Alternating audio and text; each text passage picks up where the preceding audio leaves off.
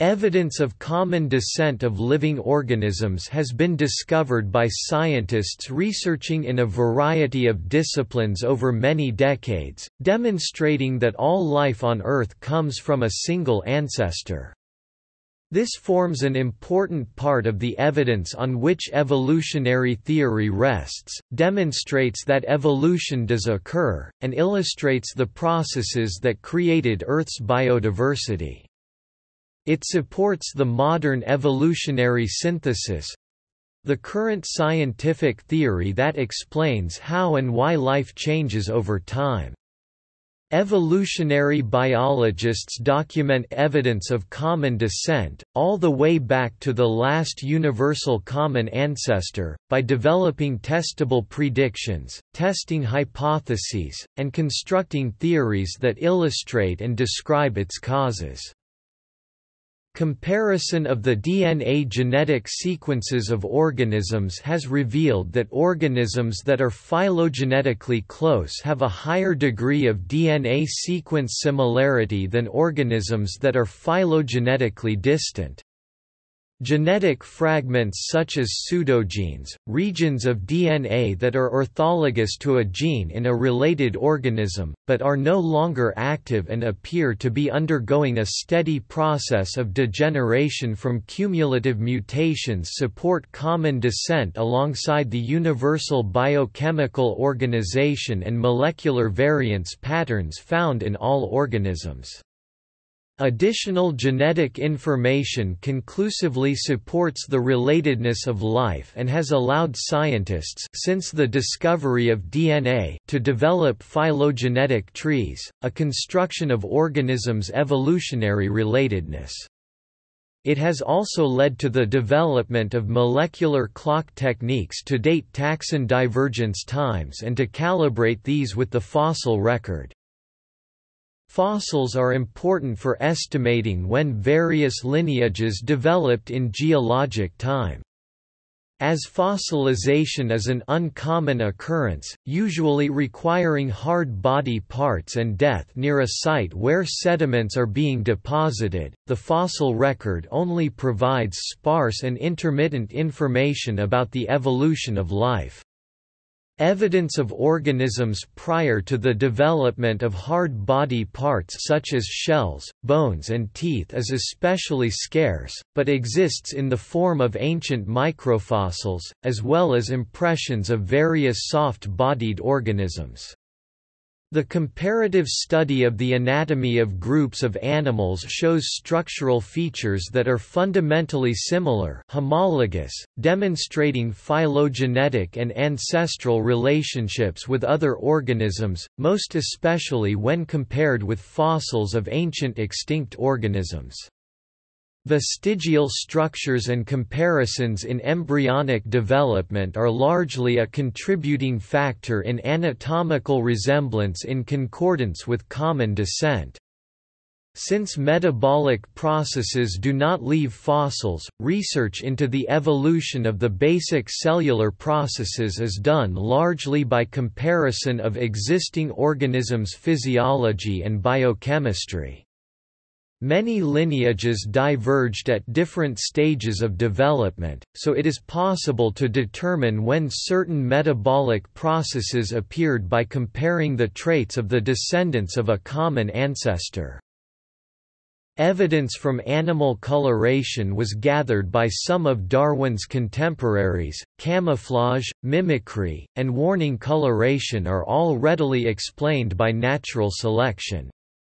Special cases like the seasonal changes in the plumage of the ptarmigan, camouflaging it against snow in winter and against brown moorland in summer, provide compelling evidence that selection is at work. Further evidence comes from the field of biogeography because evolution with common descent provides the best and most thorough explanation for a variety of facts concerning the geographical distribution of plants and animals across the world. This is especially obvious in the field of insular biogeography. Combined with the well-established geological theory of plate tectonics, common descent provides a way to combine facts about the current distribution of species with evidence from the fossil record to provide a logically consistent explanation of how the distribution of living organisms has changed over time. The development and spread of antibiotic-resistant bacteria provides evidence that evolution due to natural selection is an ongoing process in the natural world. Natural selection is ubiquitous in all research pertaining to evolution, taking note of the fact that all of the following examples in each section of the article document the process. Alongside this are observed instances of the separation of populations of species into sets of new species, speciation. Speciation has been observed in the lab and in nature. Multiple forms of such have been described and documented as examples for individual modes of speciation. Furthermore, evidence of common descent extends from direct laboratory experimentation with the selective breeding of organisms, historically and currently, and other controlled experiments involving many of the topics in the article. This article summarizes the varying disciplines that provide the evidence for evolution and the common descent of all life on Earth, accompanied by numerous and specialized examples, indicating a compelling consilience of evidence.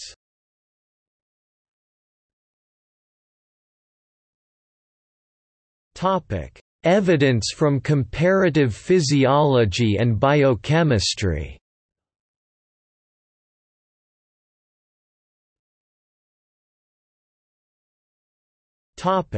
Genetics. One of the strongest evidences for common descent comes from gene sequences. Comparative sequence analysis examines the relationship between the DNA sequences of different species, producing several lines of evidence that confirm Darwin's original hypothesis of common descent. If the hypothesis of common descent is true, then species that share a common ancestor inherited that ancestor's DNA sequence, as well as mutations unique to that ancestor. More closely related species have a greater fraction of identical sequence and shared substitutions compared to more distantly related species. The simplest and most powerful evidence is provided by phylogenetic reconstruction. Such reconstructions, especially when done using slowly evolving protein sequences, are often quite robust and can be used to reconstruct a great deal of the evolutionary history of modern organisms and even in some instances of the evolutionary history of extinct organisms, such as the recovered gene sequences of mammoths or Neanderthals. These reconstructed phylogenies recapitulate the relationships established through morphological and biochemical studies.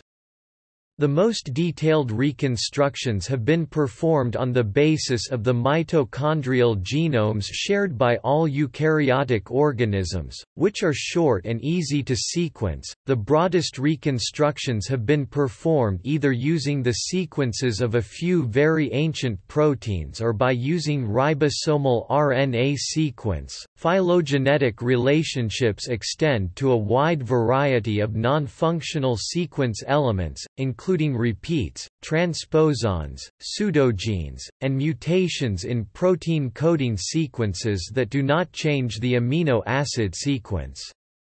While a minority of these elements might later be found to harbor function, in aggregate they demonstrate that identity must be the product of common descent rather than common function.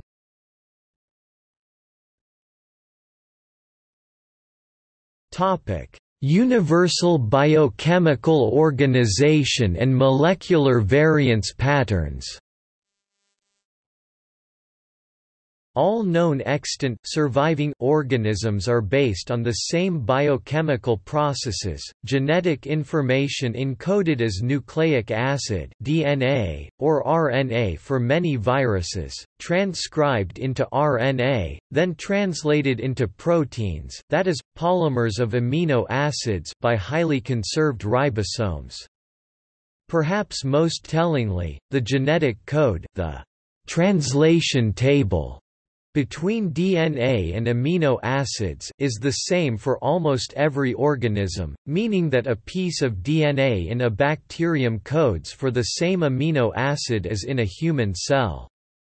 ATP is used as energy currency by all extant life. A deeper understanding of developmental biology shows that common morphology is, in fact, the product of shared genetic elements. For example, although camera-like eyes are believed to have evolved independently on many separate occasions, they share a common set of light-sensing proteins opsins, suggesting a common point of origin for all sighted creatures. Another example is the familiar vertebrate body plan, whose structure is controlled by the homeobox family of genes.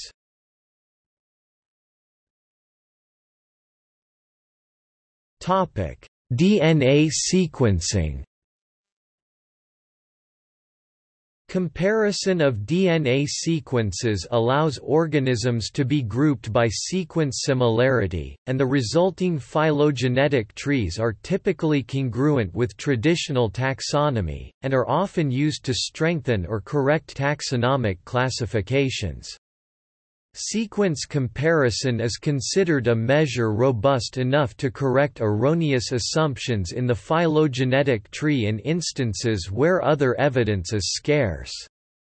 For example, neutral human DNA sequences are approximately 1.2% divergent based on substitutions from those of their nearest genetic relative, the chimpanzee, 1.6% from gorillas, and 6.6% from baboons. Genetic sequence evidence thus allows inference and quantification of genetic relatedness between humans and other apes. The sequence of the 16S ribosomal RNA gene, a vital gene encoding a part of the ribosome, was used to find the broad phylogenetic relationships between all extant life. The analysis by Carl Woese resulted in the three-domain system, arguing for two major splits in the early evolution of life. The first split led to modern bacteria and the subsequent split led to modern archaea and eukaryotes. Some DNA sequences are shared by very different organisms. It has been predicted by the theory of evolution that the differences in such DNA sequences between two organisms should roughly resemble both the biological difference between them according to their anatomy and the time that had passed since these two organisms have separated in the course of evolution, as seen in fossil evidence. The rate of accumulating such changes should be low for some sequences, namely those that code for critical RNA or proteins, and high for others that code for less critical RNA or proteins, but for every specific sequence, the rate of change should be roughly constant over time. These results have been experimentally confirmed. Two examples are DNA sequences coding for rRNA, which is highly conserved, and DNA sequences coding for fibrinopeptides, amino acid chains that are discarded during the formation of fibrin, which are highly non-conserved.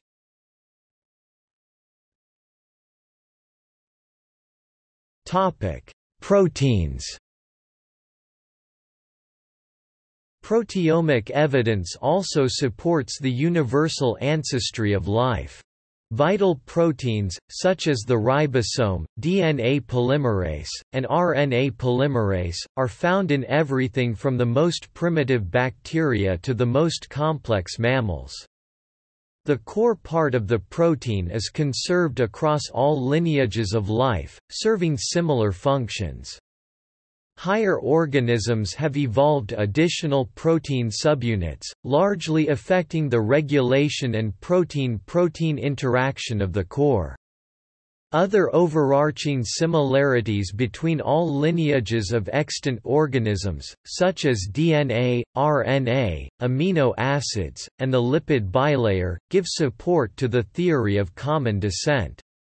Phylogenetic analyses of protein sequences from various organisms produce similar trees of relationship between all organisms. The chirality of DNA, RNA, and amino acids is conserved across all known life. As there is no functional advantage to right or left-handed molecular chirality, the simplest hypothesis is that the choice was made randomly by early organisms and passed into all extant life through common descent. Further evidence for reconstructing ancestral lineages comes from junk DNA such as pseudogenes, dead genes that steadily accumulate mutations.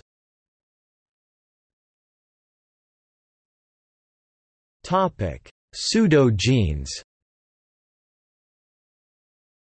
Pseudogenes, also known as non-coding DNA, are extra DNA in a genome that do not get transcribed into RNA to synthesize proteins. Some of this non-coding DNA has known functions, but much of it has no known function and is called junk DNA.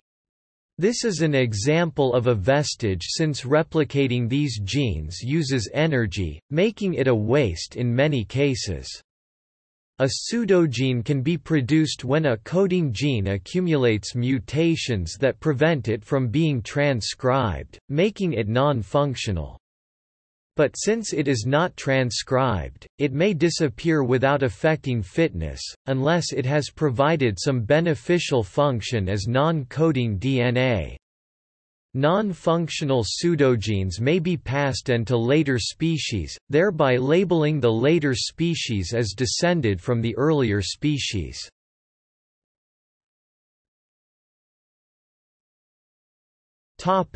Other mechanisms. A large body of molecular evidence supports a variety of mechanisms for large evolutionary changes, including, genome and gene duplication, which facilitates rapid evolution by providing substantial quantities of genetic material under weak or no selective constraints, horizontal gene transfer, the process of transferring genetic material to another cell that is not an organism's offspring, allowing for species to acquire beneficial genes from each other, and recombination, capable of reassorting large numbers of different alleles and of establishing reproductive isolation.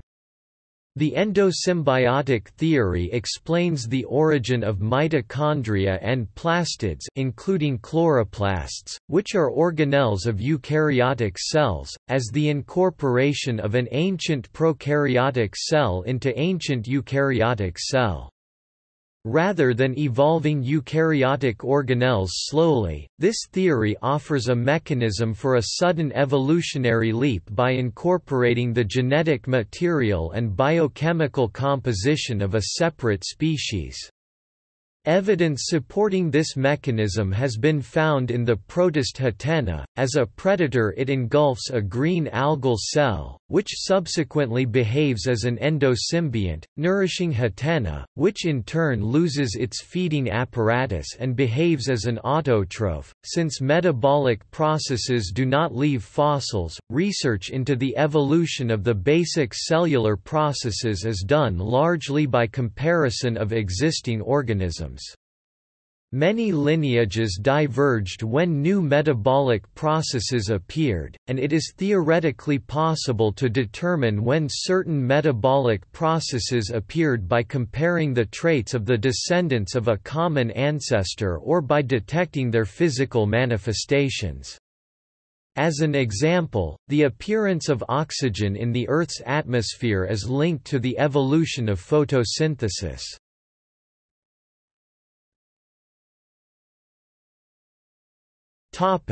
Specific examples from comparative physiology and biochemistry.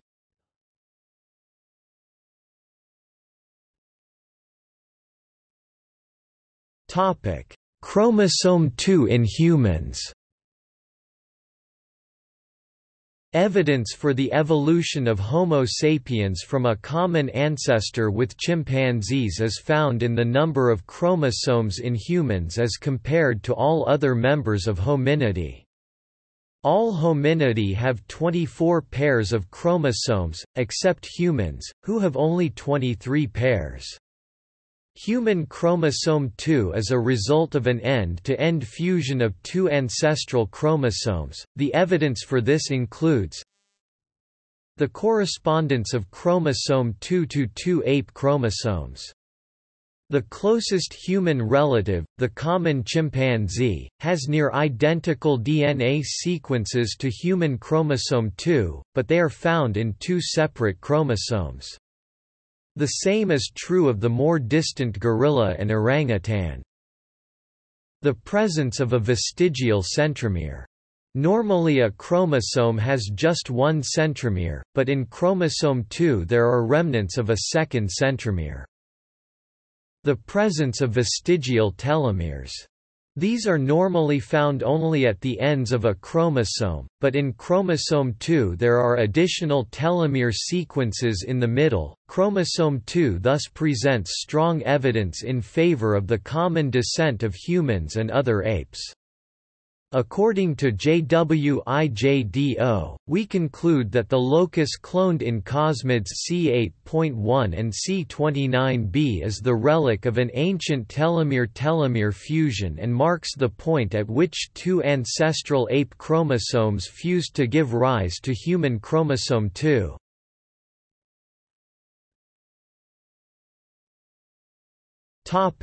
Cytochrome C and B. A classic example of biochemical evidence for evolution is the variance of the ubiquitous, i.e. all living organisms have it, because it performs very basic life functions, protein cytochrome C in living cells. The variance of cytochrome C of different organisms is measured in the number of differing amino acids, each differing amino acid being a result of a base pair substitution, a mutation. If each differing amino acid is assumed the result of one base pair substitution, it can be calculated how long ago the two species diverged by multiplying the number of base pair substitutions by the estimated time it takes for a substituted base pair of the cytochrome C gene to be successfully passed on. For example, if the average time it takes for a base pair of the cytochrome C gene to mutate is n years, the number of amino acids making up the cytochrome C protein in monkeys differ by 1 from that of humans. This leads to the conclusion that the two species diverged n years ago. The primary structure of cytochrome C consists of a chain of about 100 amino acids. Many higher-order organisms possess a chain of 104 amino acids. The cytochrome C molecule has been extensively studied for the glimpse it gives into evolutionary biology. Both chicken and turkeys have identical sequence homology, amino acid for amino acid, as do pigs, cows and sheep. Both humans and chimpanzees share the identical molecule, while rhesus monkeys share all but one of the amino acids. The 66th amino acid is isoleucine in the former and threonine in the latter, what makes these homologous similarities particularly suggestive of common ancestry in the case of cytochrome C, in addition to the fact that the phylogenes derived from them match other phylogenes very well, is the high degree of functional redundancy of the cytochrome C molecule.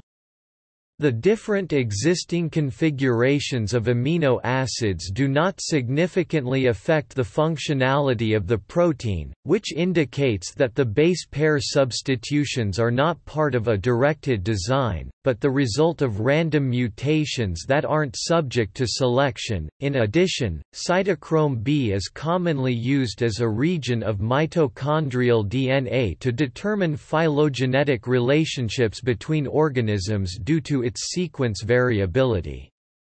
It is considered most useful in determining relationships within families and genera. Comparative studies involving Cytochrome B have resulted in new classification schemes and have been used to assign newly described species to a genus, as well as deepen the understanding of evolutionary relationships.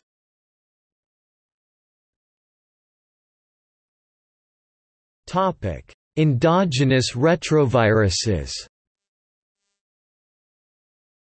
Endogenous retroviruses or ERVs are remnant sequences in the genome left from ancient viral infections in an organism. The retroviruses or virogenes are always passed on to the next generation of that organism that received the infection.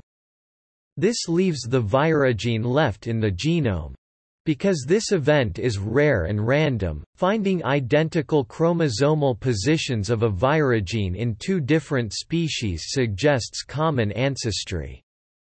Cats Felidae present a notable instance of virogene sequences demonstrating common descent. The standard phylogenetic tree for Felidae have smaller cats Felis chaus, Felis silvestris, Felis nigripes, and Felis catus diverging from larger cats such as the subfamily Pantherinae and other carnivores. The fact that small cats have an ERV where the larger cats do not suggests that the gene was inserted into the ancestor of the small cats after the larger cats had diverged. Another example of this is with humans and chimps. Humans contain numerous ERVs that comprise a considerable percentage of the genome. Sources vary, but 1% to 8% has been proposed. Humans and chimps share 7 different occurrences of virogenes, while all primates share similar retroviruses congruent with phylogeny.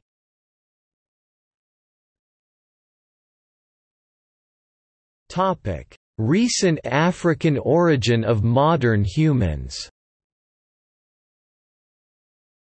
Mathematical models of evolution, pioneered by the likes of Sewell Wright, Ronald Fisher and J.B.S. Haldane and extended via diffusion theory by Moto Kimura, allow predictions about the genetic structure of evolving populations. Direct examination of the genetic structure of modern populations via DNA sequencing has allowed verification of many of these predictions. For example, the Out of Africa theory of human origins, which states that modern humans developed in Africa and a small subpopulation migrated out, undergoing a population bottleneck, implies that modern populations should show the signatures of this migration pattern. Specifically, post-bottleneck populations Europeans and Asians should show lower overall genetic diversity and a more uniform distribution of allele frequencies compared to the African population. Both of these predictions are borne out by actual data from a number of studies.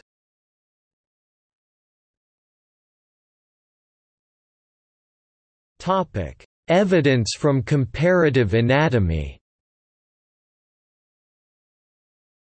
Comparative study of the anatomy of groups of animals or plants reveals that certain structural features are basically similar. For example, the basic structure of all flowers consists of sepals, petals, stigma, style and ovary, yet the size, color, number of parts and specific structure are different for each individual species. The neural anatomy of fossilized remains may also be compared using advanced imaging techniques.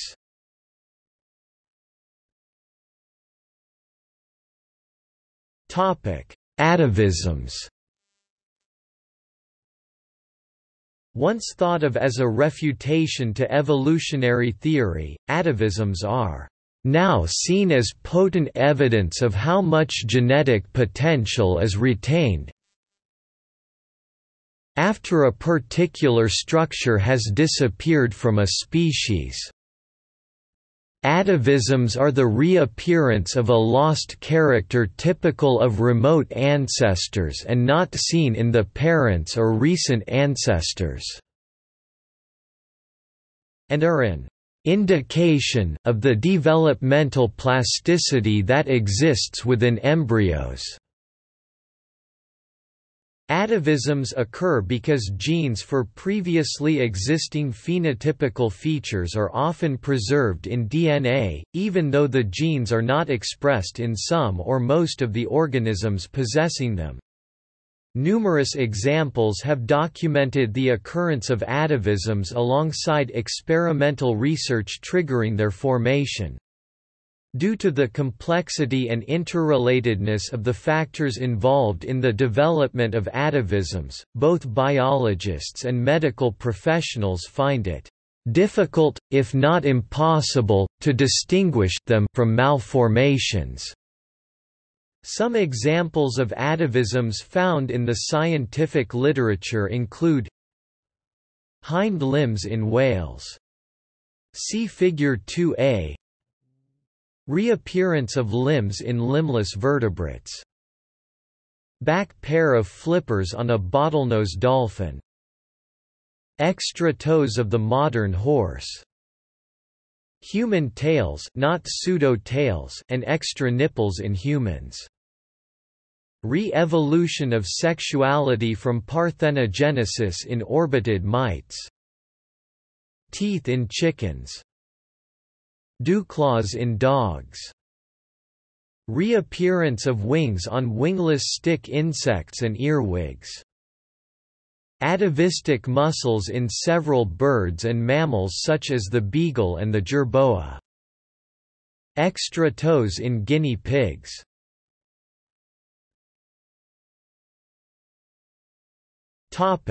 Evolutionary developmental biology and embryonic development. Evolutionary developmental biology is the biological field that compares the developmental process of different organisms to determine ancestral relationships between species. A large variety of organisms' genomes contain a small fraction of genes that control the organism's development. Hox genes are an example of these types of nearly universal genes in organisms pointing to an origin of common ancestry. Embryological evidence comes from the development of organisms at the embryological level with the comparison of different organisms' embryos' similarity. Remains of ancestral traits often appear and disappear in different stages of the embryological development process. Some examples include hair growth and loss lanugo during human development. Development and degeneration of a yolk sac. Terrestrial frogs and salamanders passing through the larval stage within the egg, with features of typically aquatic larvae, but hatch ready for life on land. The appearance of gill-like structures pharyngeal arch in vertebrate embryo development. Note that in fish, the arches continue to develop as bronchial arches while in humans, for example, they give rise to a variety of structures within the head and neck.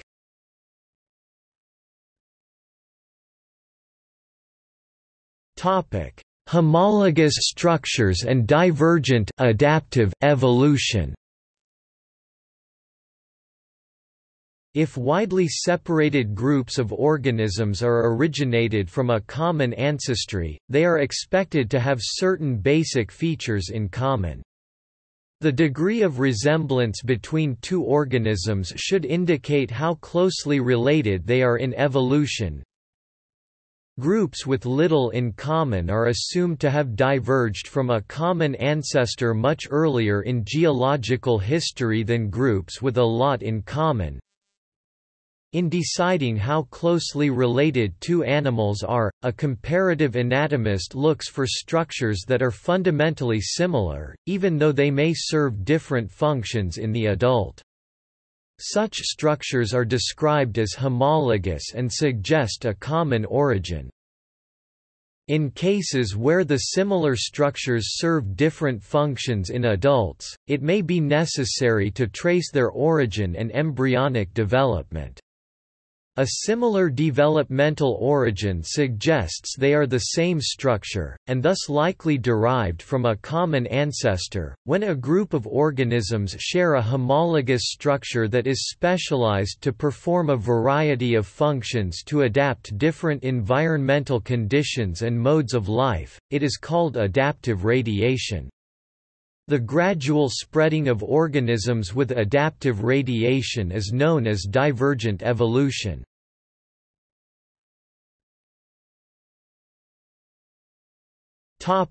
Nested hierarchies and classification.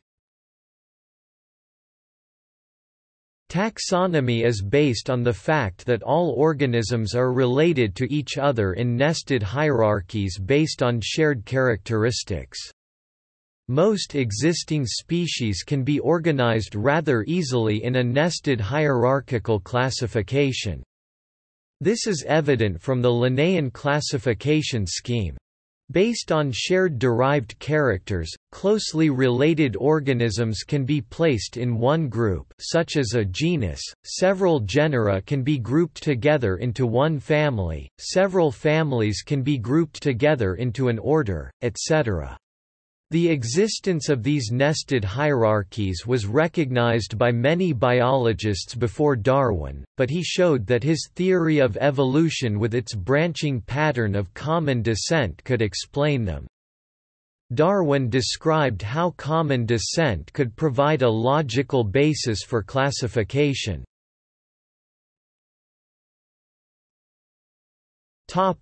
Evolutionary trees. An evolutionary tree of amniota, for example, the last common ancestor of mammals and reptiles, and all its descendants, illustrates the initial conditions causing evolutionary patterns of similarity, e.g., all amniotes produce an egg that possesses the amnios, and the patterns of divergence amongst lineages, e.g., mammals and reptiles branching from the common ancestry in amniota. Evolutionary trees provide conceptual models of evolving systems once thought limited in the domain of making predictions out of the theory. However, the method of phylogenetic bracketing is used to infer predictions with far greater probability than raw speculation. For example, paleontologists use this technique to make predictions about non-preservable traits in fossil organisms, such as feathered dinosaurs, and molecular biologists use the technique to posit predictions about RNA metabolism and protein functions. Thus evolutionary trees are evolutionary hypotheses that refer to specific facts, such as the characteristics of organisms, e.g., scales, feathers, fur, providing evidence for the patterns of descent, and a causal explanation for modification, i.e., natural selection or neutral drift, in any given lineage, e.g., amniota. Evolutionary biologists test evolutionary theory using phylogenetic systematic methods that measure how much the hypothesis, a particular branching pattern in an evolutionary tree, increases the likelihood of the evidence, the distribution of characters among lineages. The severity of tests for a theory increases if the predictions are the least probable of being observed if the causal event did not occur. Testability is a measure of how much the hypothesis increases the likelihood of the evidence.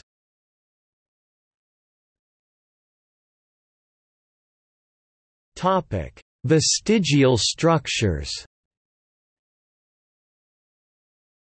Evidence for common descent comes from the existence of vestigial structures. These rudimentary structures are often homologous to structures that correspond in related or ancestral species. A wide range of structures exist, such as mutated and non-functioning genes, parts of a flower, muscles, organs, and even behaviors. This variety can be found across many different groups of species. In many cases they are degenerated or underdeveloped. The existence of vestigial organs can be explained in terms of changes in the environment or modes of life of the species. Those organs are typically functional in the ancestral species but are now either semi-functional, non-functional, or repurposed. Scientific literature concerning vestigial structures abounds. One study compiled 64 examples of vestigial structures found in the literature across a wide range of disciplines within the 21st century. The following non-exhaustive list summarizes Center et al., alongside various other examples. The presence of remnant mitochondria that have lost the ability to synthesize ATP in Entamoeba histolytica, Trachypleistophora hominis, Cryptosporidium parvum, Blastocystis hominis, and Giardia intestinalis. Remnant chloroplast organelles leucoplasts in non-photosynthetic algae species Plasmodium falciparum, Toxoplasma gondii, Aspasia longa, Anthophysa vegetans, Ciliophrys infusionum, Pterodamonas danica, Paraphysomonas, Spamella and Epiphagus americana. Missing stamens unvascularized staminodes on Gillesia and Gethium flowers. Non-functioning androecium in female flowers and non-functioning gynoecium in male flowers of the cactus species Consolea spinosissima. Remnant stamens on female flowers of Fragaria virginiana, all species in the genus Schiedea, and on pentstemon centranthifolius, P. rostriflorus, P. ellipticus, and P. palmeri. Vestigial anthers on Nemophila menziesii. Reduced hind limbs and pelvic girdle embedded in the muscles of extant whales, see Figure 2b. Occasionally, the genes that code for longer extremities cause a modern whale to develop legs. On 28 October 2006, a four-finned bottlenose dolphin was caught and studied due to its extra set of hind limbs. These legged cetacea display an example of an atavism predicted from their common ancestry. Non-functional hind wings in Carabus solieri and other beetles. Remnant eyes and eye structures in animals that have lost sight, such as blind cavefish, e.g. Astyanax mexicanus, mole rats, snakes, spiders, salamanders, shrimp, crayfish, and beetles. Vestigial eye in the extant Rhinora floridana and remnant jugal in the extinct Rhinora hatchery, reclassified as Protorhinora hatchery. Functionless wings in flightless birds such as ostriches, kiwis, cassowaries, and emus. The presence of the plica semilunaris in the human eye, a vestigial remnant of the nictitating membrane. Hardarian gland in primates. Reduced hind limbs and pelvic girdle structures in legless lizards, skinks, amphisbaenians, and some snakes. Reduced and missing olfactory apparatus in whales that still possess vestigial olfactory receptor subgenomes. Vestigial teeth in narwhal. Rudimentary digits of Atelles geoffroyi, Colobus gariza, and Parodonticus pato. Vestigial dental primordia in the embryonic tooth pattern in mice. Reduced or absent vomeronasal organ in humans and Old World monkeys. Presence of non-functional sinus hair muscles in humans used in whisker movement. Degenerating palmaris longus muscle in humans. Teleost fish, anthropoid primates, simians, guinea pigs, some bat species, and some passeriforms have lost the ability to synthesize vitamin C, ascorbic acid, yet still possess the genes involved. This inability is due to mutations of the L-galono-gamma-lactone oxidase gene, and in primates, teleost fish, and guinea pigs it is irreversible. Remnant abdominal segments in cirripedes barnacles. Non-mammalian vertebrate embryos depend on nutrients from the yolk sac. Humans and other mammal genomes contain broken, non-functioning genes that code for the production of yolk, alongside the presence of an empty yolk sac with the embryo. Dolphin embryonic limb buds. Leaf formation in some cacti species. Presence of a vestigial endosymbiont Lepidodinium viride within the dinoflagellate Gymnodinium chloroforum. The species Dolabrifera has an ink gland but is incapable of producing ink or its associated anti-predator proteins.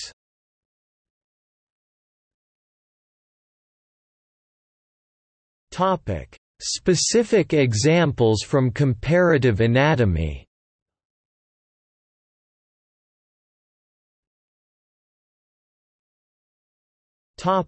Insect mouthparts and appendages.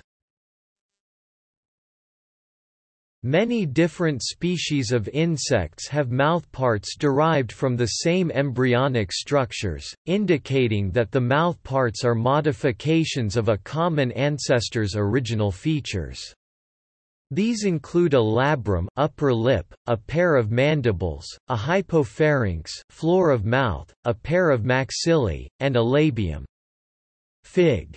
2c. Evolution has caused enlargement and modification of these structures in some species, while it has caused the reduction and loss of them in other species. The modifications enable the insects to exploit a variety of food materials. Insect mouthparts and antennae are considered homologues of insect legs. Parallel developments are seen in some arachnids. The anterior pair of legs may be modified as analogues of antennae, particularly in whip scorpions, which walk on 6 legs. These developments provide support for the theory that complex modifications often arise by duplication of components, with the duplicates modified in different directions.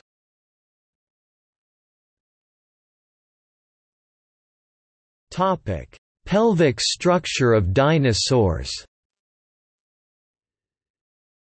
Similar to the pentadactyl limb in mammals, the earliest dinosaurs split into 2 distinct orders—the Saurischia and Ornithischia. They are classified as one or the other in accordance with what the fossils demonstrate. Figure 2d shows that early Saurischians resembled early Ornithischians. The pattern of the pelvis in all species of dinosaurs is an example of homologous structures. Each order of dinosaur has slightly differing pelvis bones, providing evidence of common descent.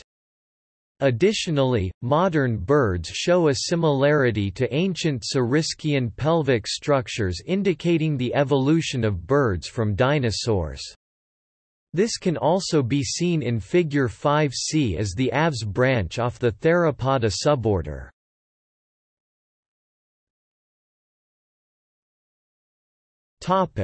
Pentadactyl limb. The pattern of limb bones called pentadactyl limb is an example of homologous structures Fig. 2e. It is found in all classes of tetrapods, i.e. from amphibians to mammals. It can even be traced back to the fins of certain fossil fishes from which the first amphibians evolved, such as Tiktaalik. The limb has a single proximal bone, humerus, two distal bones, radius and ulna, a series of carpals, wrist bones, followed by 5 series of metacarpals, palm bones, and phalanges, digits. Throughout the tetrapods, the fundamental structures of pentadactyl limbs are the same, indicating that they originated from a common ancestor. But in the course of evolution, these fundamental structures have been modified. They have become superficially different and unrelated structures to serve different functions in adaptation to different environments and modes of life. This phenomenon is shown in the forelimbs of mammals.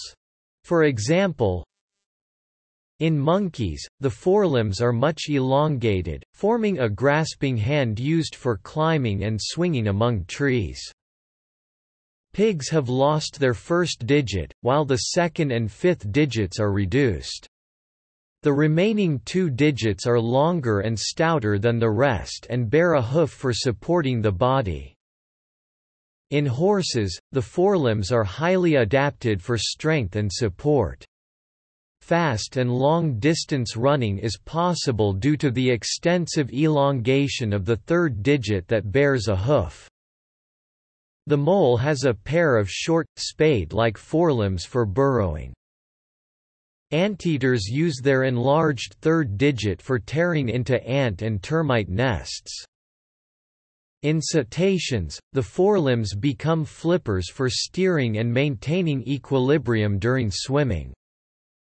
In bats, the forelimbs have become highly modified and evolved into functioning wings. 4 digits have become elongated, while the hook-like first digit remains free and is used to hang upside down.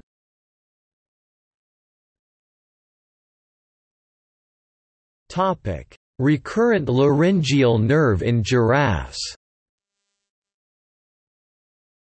The recurrent laryngeal nerve is a 4th branch of the vagus nerve, which is a cranial nerve. In mammals, its path is unusually long. As a part of the vagus nerve, it comes from the brain, passes through the neck down to heart, rounds the dorsal aorta and returns up to the larynx, again through the neck. Fig. 2f. This path is suboptimal even for humans, but for giraffes it becomes even more suboptimal. Due to the lengths of their necks, the recurrent laryngeal nerve may be up to 4 meters (13 feet) long, despite its optimal route being a distance of just several inches.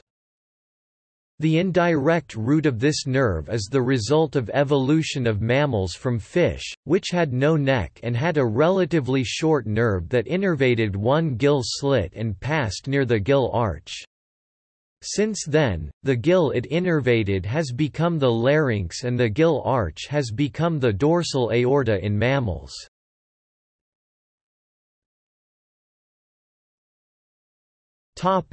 Root of the vas deferens. Similar to the laryngeal nerve in giraffes, the vas deferens is part of the male anatomy of many vertebrates. It transports sperm from the epididymis in anticipation of ejaculation. In humans, the vas deferens roots up from the testicle, looping over the ureter, and back down to the urethra and penis. It has been suggested that this is due to the descent of the testicles during the course of human evolution, likely associated with temperature. As the testicles descended, the vas deferens lengthened to accommodate the accidental hook over the ureter.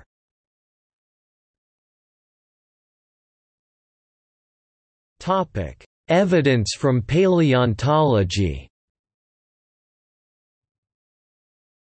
When organisms die, they often decompose rapidly or are consumed by scavengers, leaving no permanent evidences of their existence.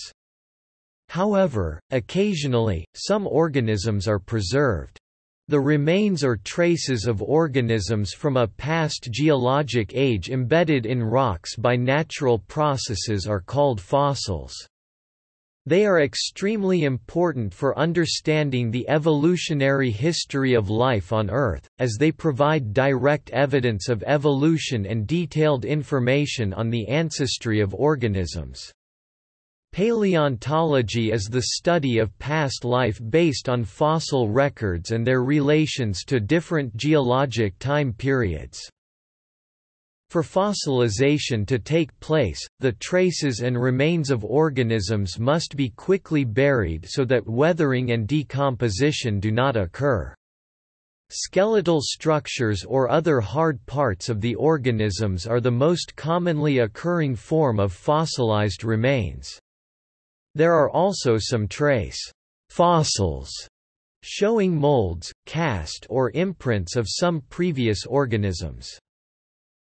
As an animal dies, the organic materials gradually decay, such that the bones become porous. If the animal is subsequently buried in mud, mineral salts infiltrate into the bones and gradually fill up the pores.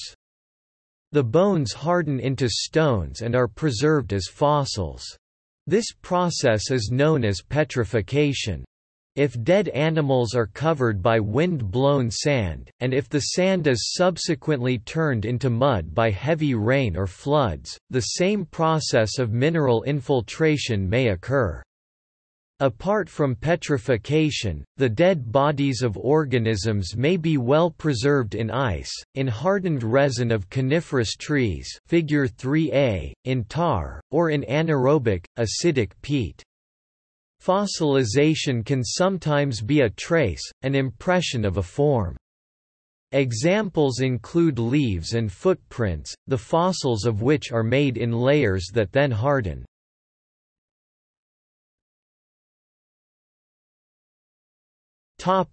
Fossil record. It is possible to decipher how a particular group of organisms evolved by arranging its fossil record in a chronological sequence. Such a sequence can be determined because fossils are mainly found in sedimentary rock. Sedimentary rock is formed by layers of silt or mud on top of each other, thus, the resulting rock contains a series of horizontal layers, or strata. Each layer contains fossils typical for a specific time period when they formed. The lowest strata contain the oldest rock and the earliest fossils, while the highest strata contain the youngest rock and more recent fossils. A succession of animals and plants can also be seen from fossil discoveries. By studying the number and complexity of different fossils at different stratigraphic levels, it has been shown that older fossil-bearing rocks contain fewer types of fossilized organisms, and they all have a simpler structure, whereas younger rocks contain a greater variety of fossils, often with increasingly complex structures. For many years, geologists could only roughly estimate the ages of various strata and the fossils found. They did so, for instance, by estimating the time for the formation of sedimentary rock layer by layer. Today, by measuring the proportions of radioactive and stable elements in a given rock, the ages of fossils can be more precisely dated by scientists. This technique is known as radiometric dating. Throughout the fossil record, many species that appear at an early stratigraphic level disappear at a later level. This is interpreted in evolutionary terms as indicating the times when species originated and became extinct. Geographical regions and climatic conditions have varied throughout Earth's history. Since organisms are adapted to particular environments, the constantly changing conditions favored species that adapted to new environments through the mechanism of natural selection.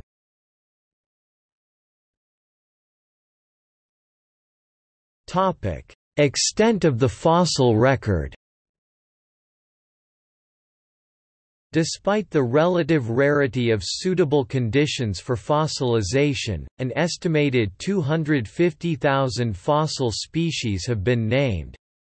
The number of individual fossils this represents varies greatly from species to species, but many millions of fossils have been recovered. For instance, more than 3 million fossils from the last ice age have been recovered from the La Brea tar pits in Los Angeles.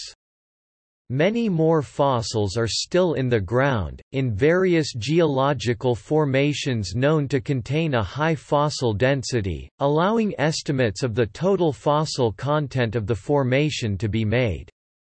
An example of this occurs in South Africa's Beaufort Formation, part of the Karoo supergroup, which covers most of South Africa, which is rich in vertebrate fossils, including therapsids, reptile mammal transitional forms. It has been estimated that this formation contains 800 billion vertebrate fossils. Paleontologists have documented numerous transitional forms and have constructed an astonishingly comprehensive record of the key transitions in animal evolution. Conducting a survey of the paleontological literature, one would find that there is abundant evidence for how all the major groups of animals are related, much of it in the form of excellent transitional fossils.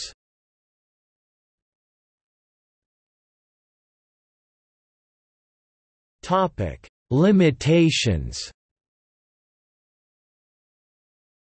The fossil record is an important source for scientists when tracing the evolutionary history of organisms. However, because of limitations inherent in the record, there are not fine scales of intermediate forms between related groups of species. This lack of continuous fossils in the record is a major limitation in tracing the descent of biological groups. When transitional fossils are found that show intermediate forms in what had previously been a gap in knowledge, they are often popularly referred to as missing links. There is a gap of about 100 million years between the beginning of the Cambrian period and the end of the Ordovician period. The early Cambrian period was the period from which numerous fossils of sponges, cnidarians e.g., jellyfish, echinoderms e.g., eocrinoids, mollusks e.g., snails, and arthropods e.g., trilobites are found. The first animal that possessed the typical features of vertebrates, the Arandaspus, was dated to have existed in the later Ordovician period. Thus few, if any, fossils of an intermediate type between invertebrates and vertebrates have been found, although likely candidates include the Burgess shale animal, Pichia gracilans, and its Maotian shales relatives, Melacunmingia, Unanozoon, Hycoella lanceolata, and Hycuchthys. Some of the reasons for the incompleteness of fossil records are: in general, the probability that an organism becomes fossilized is very low. Some species or groups are less likely to become fossils because they are soft-bodied. Some species or groups are less likely to become fossils because they live and die in conditions that are not favorable for fossilization. Many fossils have been destroyed through erosion and tectonic movements. Most fossils are fragmentary. Some evolutionary change occurs in populations at the limits of a species' ecological range, and as these populations are likely small, the probability of fossilization is lower. See punctuated equilibrium. Similarly, when environmental conditions change, the population of a species is likely to be greatly reduced, such that any evolutionary change induced by these new conditions is less likely to be fossilized. Most fossils convey information about external form, but little about how the organism functioned.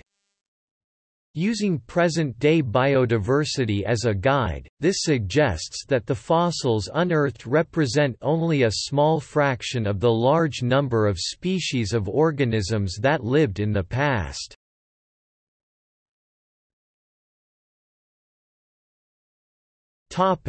Specific examples from paleontology.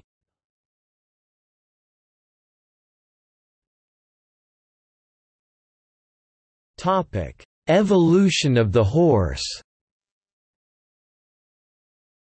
Due to an almost complete fossil record found in North American sedimentary deposits from the early Eocene to the present, the horse provides one of the best examples of evolutionary history, phylogeny. This evolutionary sequence starts with a small animal called Hyracotherium, commonly referred to as Eohippus, which lived in North America about 54 million years ago, then spread across to Europe and Asia. Fossil remains of Hyracotherium show it to have differed from the modern horse in three important respects: it was a small animal, the size of a fox, lightly built and adapted for running, the limbs were short and slender, and the feet elongated so that the digits were almost vertical, with 4 digits in the forelimbs and 3 digits in the hind limbs, and the incisors were small, the molars having low crowns with rounded cusps covered in enamel. The probable course of development of horses from Hyracotherium to Equus, the modern horse, involved at least 12 genera and several hundred species.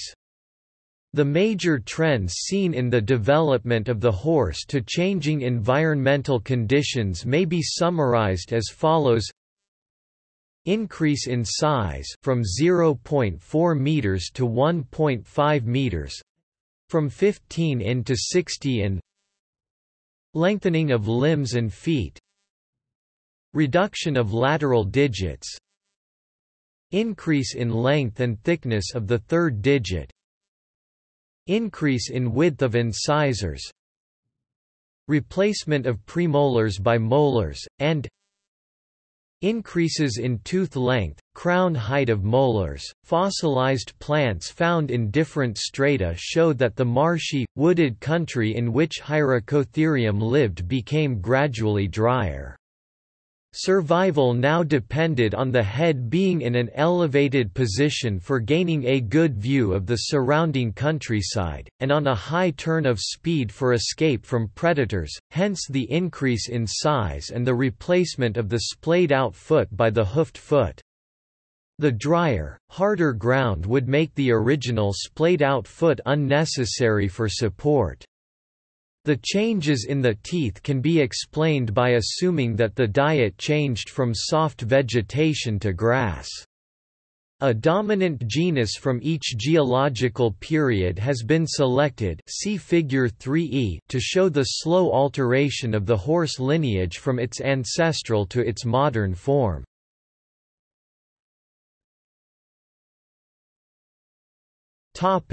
Transition from fish to amphibians.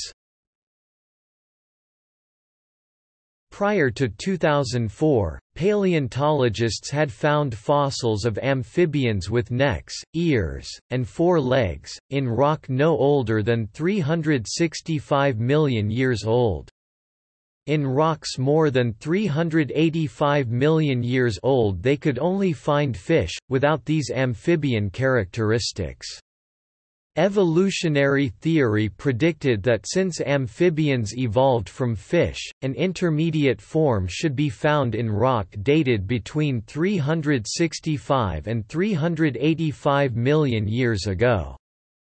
Such an intermediate form should have many fish-like characteristics, conserved from 385 million years ago or more, but also have many amphibian characteristics as well. In 2004, an expedition to islands in the Canadian Arctic searching specifically for this fossil form in rocks that were 375 million years old discovered fossils of Tiktaalik. Some years later, however, scientists in Poland found evidence of fossilized tetrapod tracks predating Tiktaalik.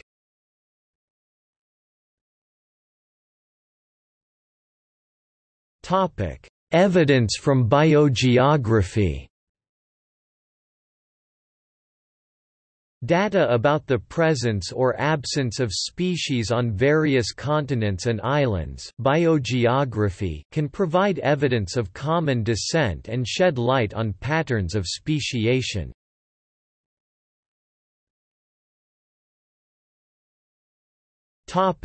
Continental distribution. All organisms are adapted to their environment to a greater or lesser extent.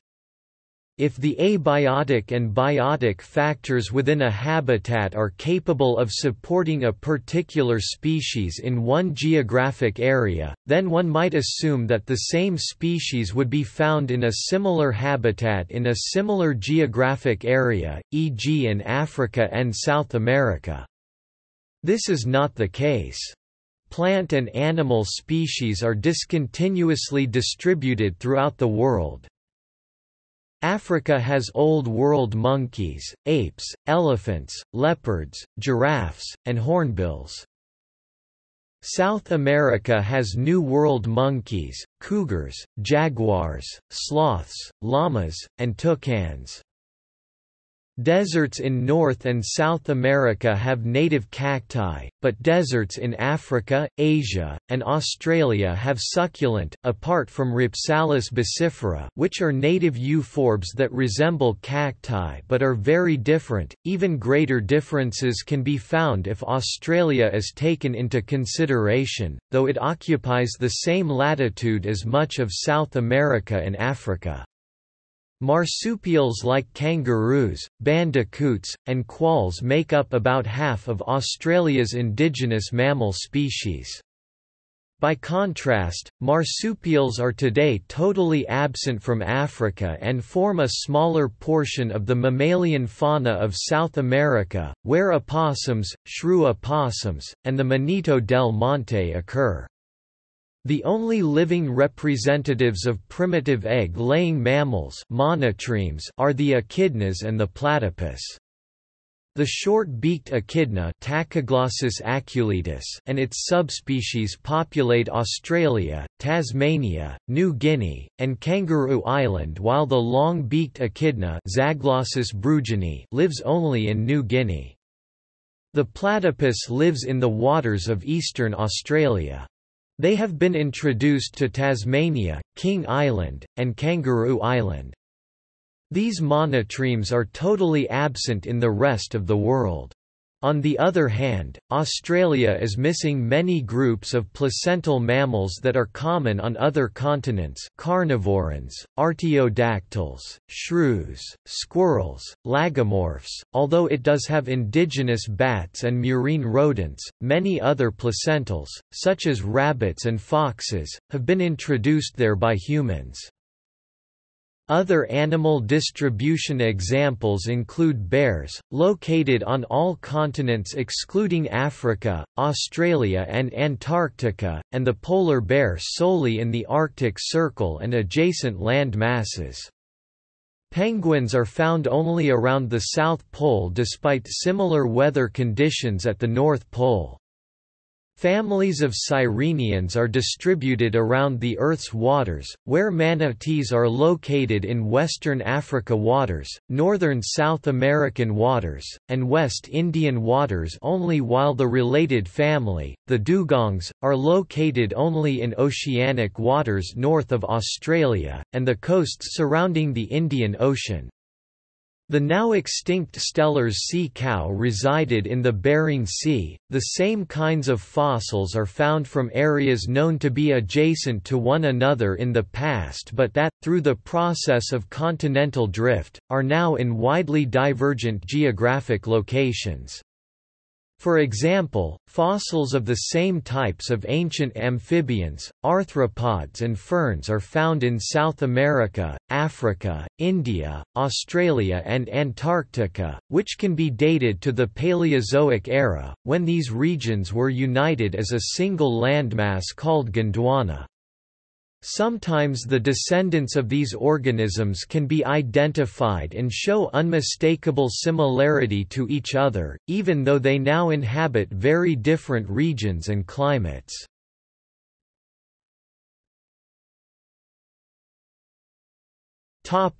Island biogeography.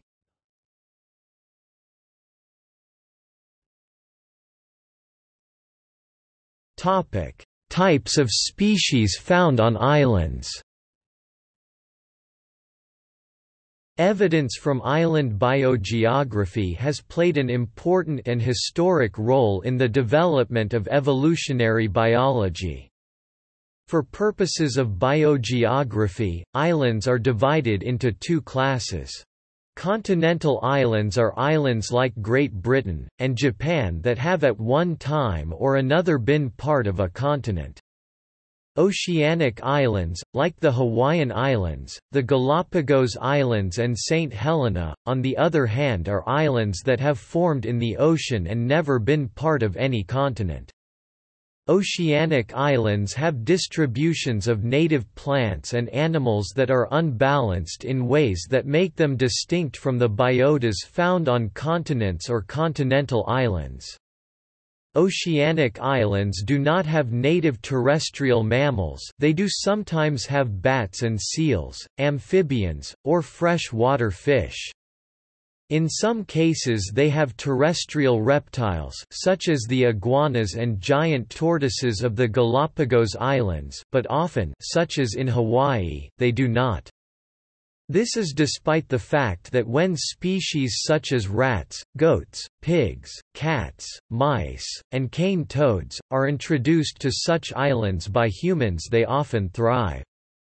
Starting with Charles Darwin, many scientists have conducted experiments and made observations that have shown that the types of animals and plants found, and not found, on such islands are consistent with the theory that these islands were colonized accidentally by plants and animals that were able to reach them.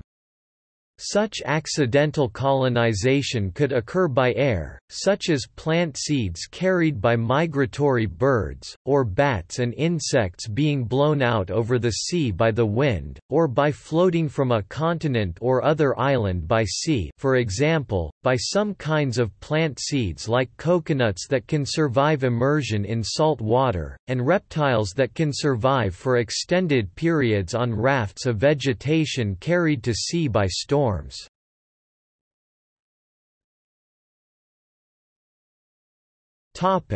Endemism. Many of the species found on remote islands are endemic to a particular island or group of islands, meaning they are found nowhere else on Earth. Examples of species endemic to islands include many flightless birds of New Zealand, lemurs of Madagascar, the Komodo dragon of Komodo, the dragon's blood tree of Socotra, tuatara of New Zealand, and others. However, many such endemic species are related to species found on other nearby islands or continents. The relationship of the animals found on the Galapagos Islands to those found in South America is a well-known example. All of these facts, the types of plants and animals found on oceanic islands, the large number of endemic species found on oceanic islands, and the relationship of such species to those living on the nearest continents, are most easily explained if the islands were colonized by species from nearby continents that evolved into the endemic species now found there. Other types of endemism do not have to include, in the strict sense, islands.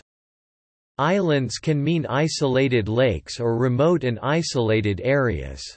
Examples of these would include the highlands of Ethiopia, Lake Baikal, fynbos of South Africa, forests of New Caledonia, and others. Examples of endemic organisms living in isolated areas include the kagu of New Caledonia, cloud rats of the Luzon tropical pine forests of the Philippines, the bujum tree Fauquiaria columnaris of the Baja California Peninsula, the Baikal seal and the omul of Lake Baikal.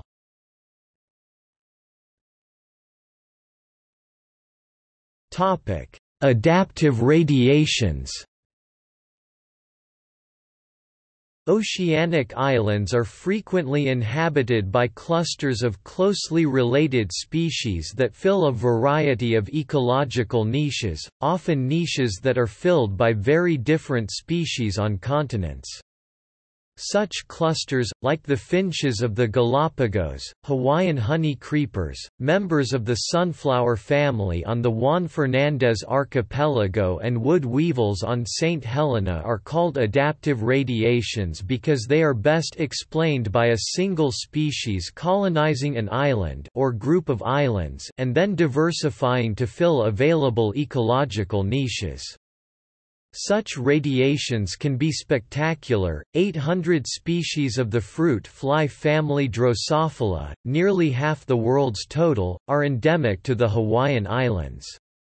Another illustrative example from Hawaii is the Silversword Alliance, which is a group of 30 species found only on those islands. Members range from the silverswords that flower spectacularly on high volcanic slopes to trees, shrubs, vines and mats that occur at various elevations from mountain top to sea level, and in Hawaiian habitats that vary from deserts to rainforests. Their closest relatives outside Hawaii, based on molecular studies, are tarweeds found on the west coast of North America. These tarweeds have sticky seeds that facilitate distribution by migrant birds. Additionally, nearly all of the species on the island can be crossed and the hybrids are often fertile, and they have been hybridized experimentally with 2 of the west coast tarweed species as well. Continental islands have less distinct biota, but those that have been long separated from any continent also have endemic species and adaptive radiations, such as the 75 lemur species of Madagascar, and the 11 extinct moa species of New Zealand.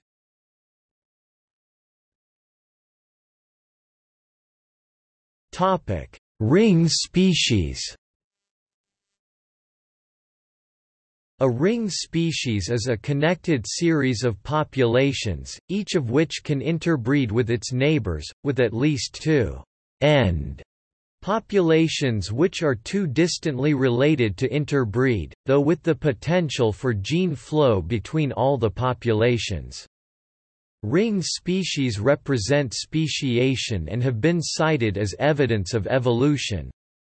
They illustrate what happens over time as populations genetically diverge, specifically because they represent, in living populations, what normally happens over time between long-deceased ancestor populations and living populations, in which the intermediates have become extinct.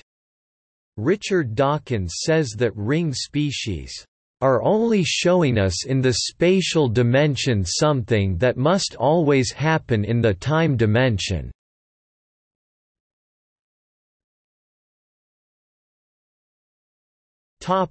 Specific examples from biogeography.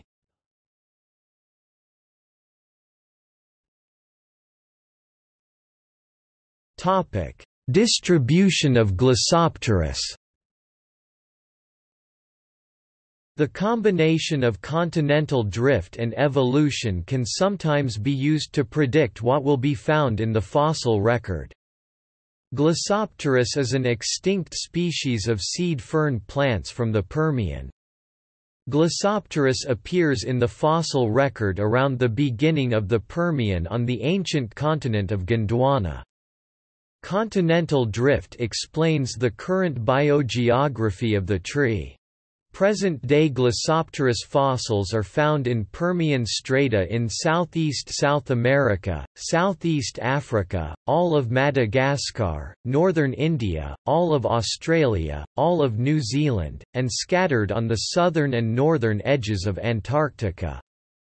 During the Permian, these continents were connected as Gondwana, see Figure 4c, in agreement with magnetic striping, other fossil distributions, and glacial scratches pointing away from the temperate climate of the South Pole during the Permian.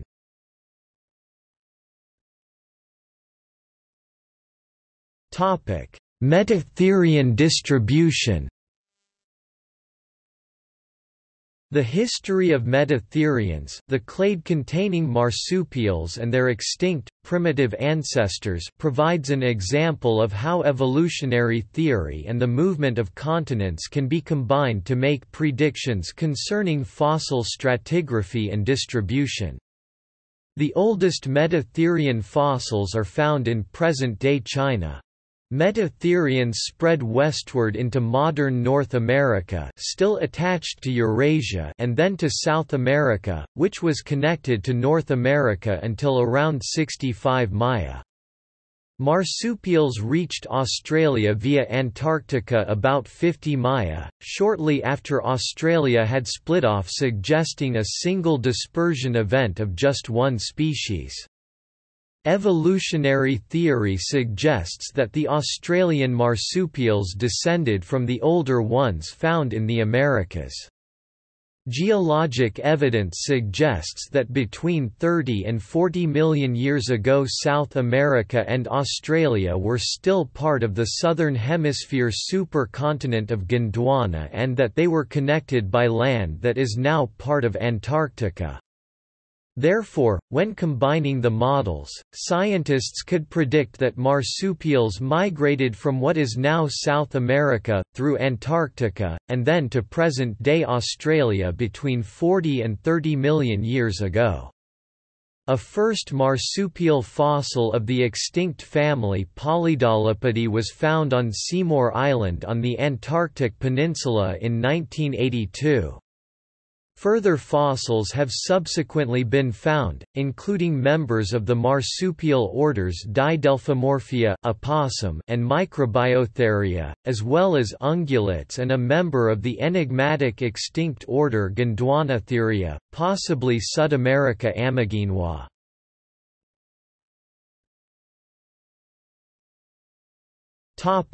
Migration, isolation, and distribution of the camel. The history of the camel provides an example of how fossil evidence can be used to reconstruct migration and subsequent evolution. The fossil record indicates that the evolution of camelids started in North America, see Figure 4e, from which, 6 million years ago, they migrated across the Bering Strait into Asia and then to Africa, and 3.5 million years ago through the Isthmus of Panama into South America. Once isolated, they evolved along their own lines, giving rise to the Bactrian camel and dromedary in Asia and Africa and the llama and its relatives in South America. Camelids then became extinct in North America at the end of the last ice age.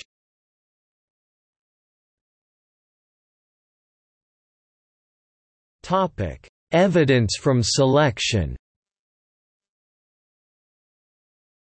Examples for the evidence for evolution often stem from direct observation of natural selection in the field and the laboratory.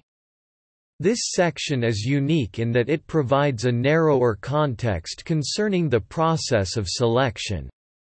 All of the examples provided prior to this have described the evidence that evolution has occurred, but has not provided the major underlying mechanism, natural selection. This section explicitly provides evidence that natural selection occurs, has been replicated artificially, and can be replicated in laboratory experiments.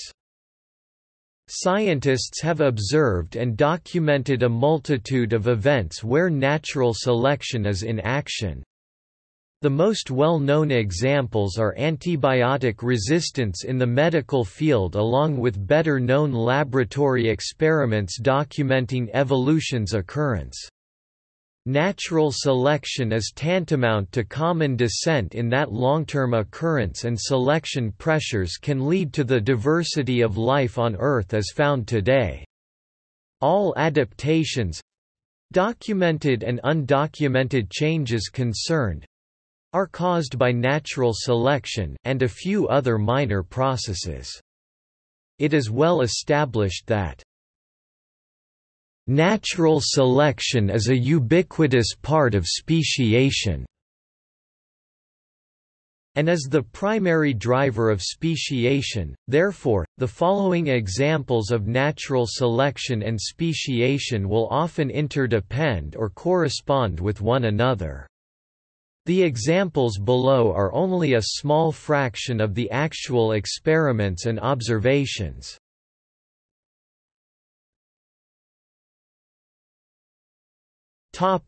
Artificial selection and experimental evolution. Artificial selection demonstrates the diversity that can exist among organisms that share a relatively recent common ancestor. In artificial selection, one species is bred selectively at each generation, allowing only those organisms that exhibit desired characteristics to reproduce. These characteristics become increasingly well developed in successive generations. Artificial selection was successful long before science discovered the genetic basis. Examples of artificial selection include dog breeding, genetically modified food, flower breeding, and the cultivation of foods such as wild cabbage, and others. Experimental evolution uses controlled experiments to test hypotheses and theories of evolution. In one early example, William Dallinger set up an experiment shortly before 1880, subjecting microbes to heat with the aim of forcing adaptive changes. His experiment ran for around 7 years, and his published results were acclaimed, but he did not resume the experiment after the apparatus failed. A large-scale example of experimental evolution is Richard Lenski's multi-generation experiment with Escherichia coli. Lenski observed that some strains of E. coli evolved a complex new ability, the ability to metabolize citrate, after tens of thousands of generations. The evolutionary biologist Jerry Coyne commented as a critique of creationism, saying, "The thing I like most is it says you can get these complex traits evolving by a combination of unlikely events. That's just what creationists say can't happen."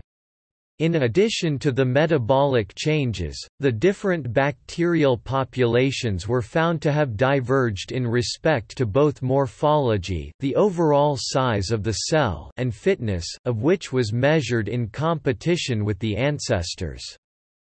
The E. coli long-term evolution experiment that began in 1988 is still in progress, and has shown adaptations including the evolution of a strain of E. coli that was able to grow on citric acid in the growth media—a trait absent in all other known forms of E. coli, including the initial strain.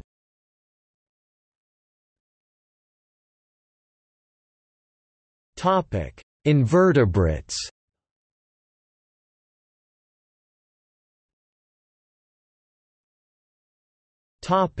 Historical lead tolerance in Daphnia. A study of species of Daphnia and lead pollution in the 20th century predicted that an increase in lead pollution would lead to strong selection of lead tolerance. Researchers were able to use resurrection ecology, hatching decades-old Daphnia eggs from the time when lakes were heavily polluted with lead. The hatchlings in the study were compared to current-day Daphnia, and demonstrated dramatic fitness differences between old and modern phenotypes when confronted with a widespread historical environmental stressor. Essentially, the modern-day Daphnia were unable to resist or tolerate high levels of lead. This is due to the huge reduction of lead pollution in 21st-century lakes. The old hatchlings, however, were able to tolerate high lead pollution. The authors concluded that, "By employing the techniques of resurrection ecology, we were able to show clear phenotypic change over decades."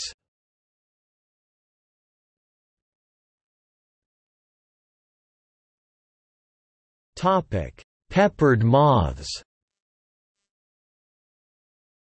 A classic example was the phenotypic change, light to dark color adaptation, in the peppered moth, due to pollution from the Industrial Revolution in England.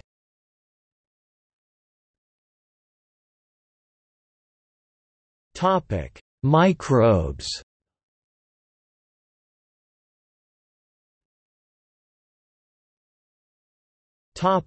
Antimicrobial resistance.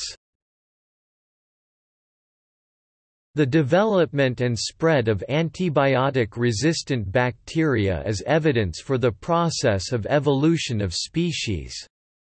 Thus the appearance of vancomycin-resistant Staphylococcus aureus, and the danger it poses to hospital patients, is a direct result of evolution through natural selection. The rise of Shigella strains resistant to the synthetic antibiotic class of sulfonamides also demonstrates the generation of new information as an evolutionary process. Similarly, the appearance of DDT resistance in various forms of Anopheles mosquitoes, and the appearance of myxomatosis resistance in breeding rabbit populations in Australia, are both evidence of the existence of evolution in situations of evolutionary selection pressure in species in which generations occur rapidly.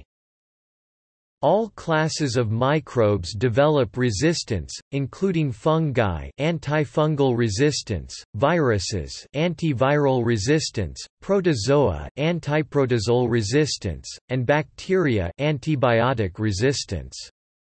This is to be expected when considering that all life exhibits universal genetic code and is therefore subject to the process of evolution through its various mechanisms.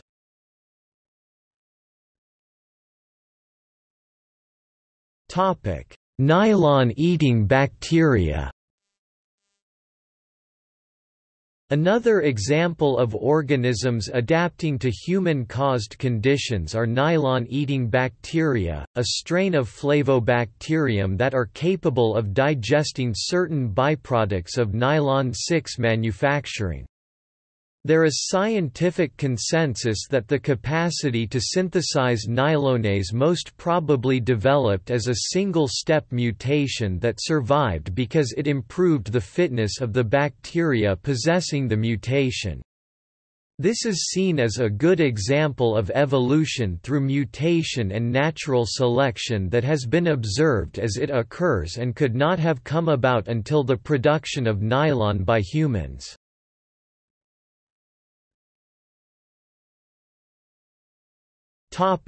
Plants and fungi.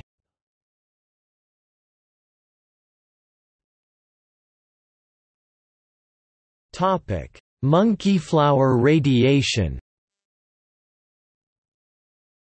Both subspecies Mamulus aurantiacus puniceus red-flowered and Mamulus aurantiacus australis yellow-flowered of monkeyflowers are isolated due to the preferences of their hummingbird and hawkmoth pollinators. The radiation of M. aurantiacus subspecies are mostly yellow-colored, however, both M.A. ssp. puniceus and M.A. ssp. Flemingi are red. Phylogenetic analysis suggests two independent origins of red-colored flowers that arose due to cis-regulatory mutations in the gene MAMIB2 that is present in all M. aurantiacus subspecies. Further research suggested that two independent mutations did not take place, but one MAMIB2 allele was transferred via introgressive hybridization. This study presents an example of the overlap of research in various disciplines.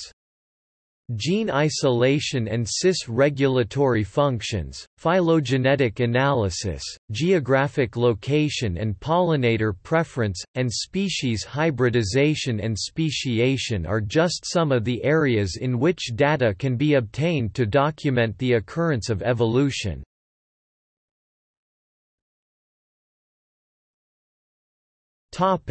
Radiotrophic fungi.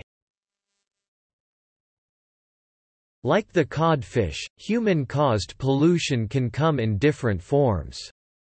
Radiotrophic fungi is a perfect example of natural selection taking place after a chemical accident. Radiotrophic fungi appears to use the pigment melanin to convert gamma radiation into chemical energy for growth and were first discovered in 2007 as black molds growing inside and around the Chernobyl nuclear power plant. Research at the Albert Einstein College of Medicine showed that 3 melanin-containing fungi, Cladosporium sphaerospermum, Wandjella dermatitidis, and Cryptococcus neoformans, increased in biomass and accumulated acetate faster in an environment in which the radiation level was 500 times higher than in the normal environment.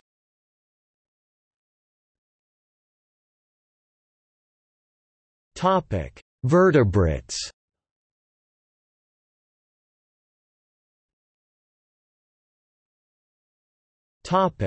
Guppies.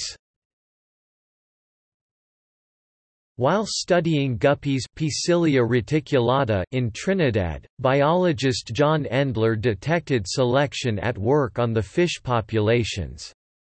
To rule out alternative possibilities, Endler set up a highly controlled experiment to mimic the natural habitat by constructing 10 ponds within a laboratory greenhouse at Princeton University.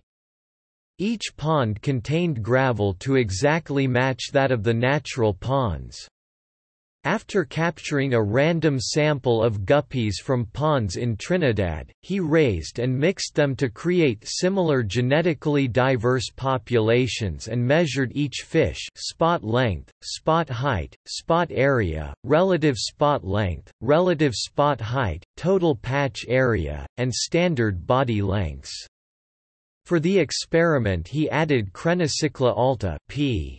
Reticulata's main predator in 4 of the ponds, Rivulus hartii, a non-predator fish, in 4 of the ponds, and left the remaining 2 ponds empty with only the guppies. After 10 generations, comparisons were made between each pond's guppy populations and measurements were taken again. Endler found that the populations had evolved dramatically different color patterns in the control and non-predator pools and drab color patterns in the predator pool. Predation pressure had caused a selection against standing out from background gravel. In parallel, during this experiment, Endler conducted a field experiment in Trinidad where he caught guppies from ponds where they had predators and relocated them to ponds upstream where the predators did not live. After 15 generations, Endler found that the relocated guppies had evolved dramatic and colorful patterns. Essentially, both experiments showed convergence due to similar selection pressures, i.e. predator selection against contrasting color patterns and sexual selection for contrasting color patterns. In a later study by David Resnick, the field population was examined 11 years later after Endler relocated the guppies to high streams. The study found that the populations has evolved in a number of different ways: bright color patterns, late maturation, larger sizes, smaller litter sizes, and larger offspring within litters. Further studies of P. reticulata and their predators in the streams of Trinidad have indicated that varying modes of selection through predation have not only changed the guppies' color patterns, sizes, and behaviors, but their life histories and life history patterns.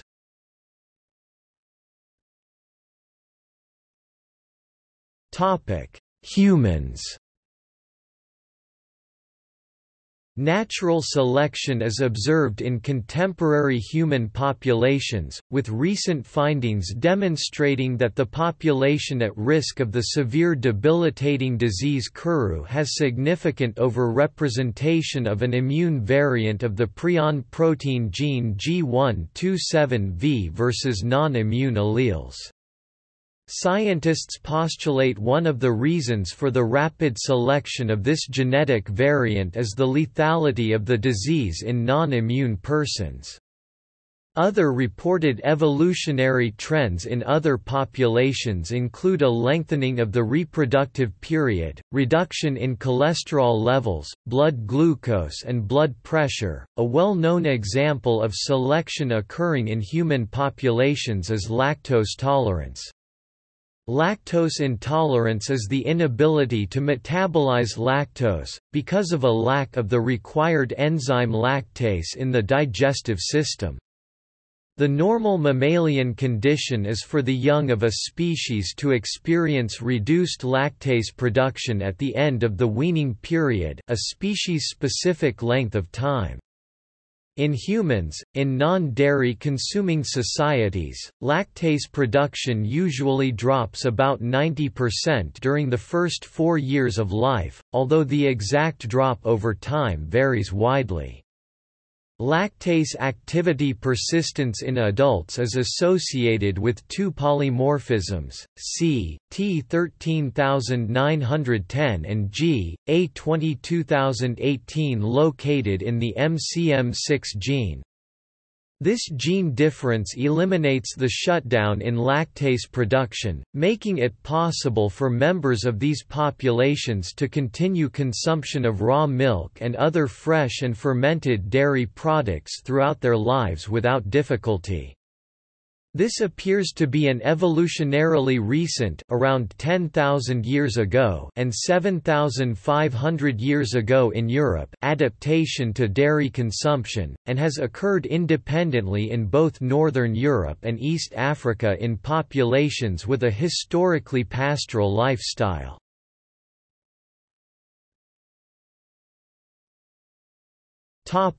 Italian wall lizards. In 1971, 10 adult specimens of Podarches sicula, the Italian wall lizard, were transported from the Croatian island of Pod Capisti to the island Pod Mistercaru, about 3.5 kilometers to the east. Both islands lie in the Adriatic Sea near Lastovo, where the lizards founded a new bottlenecked population.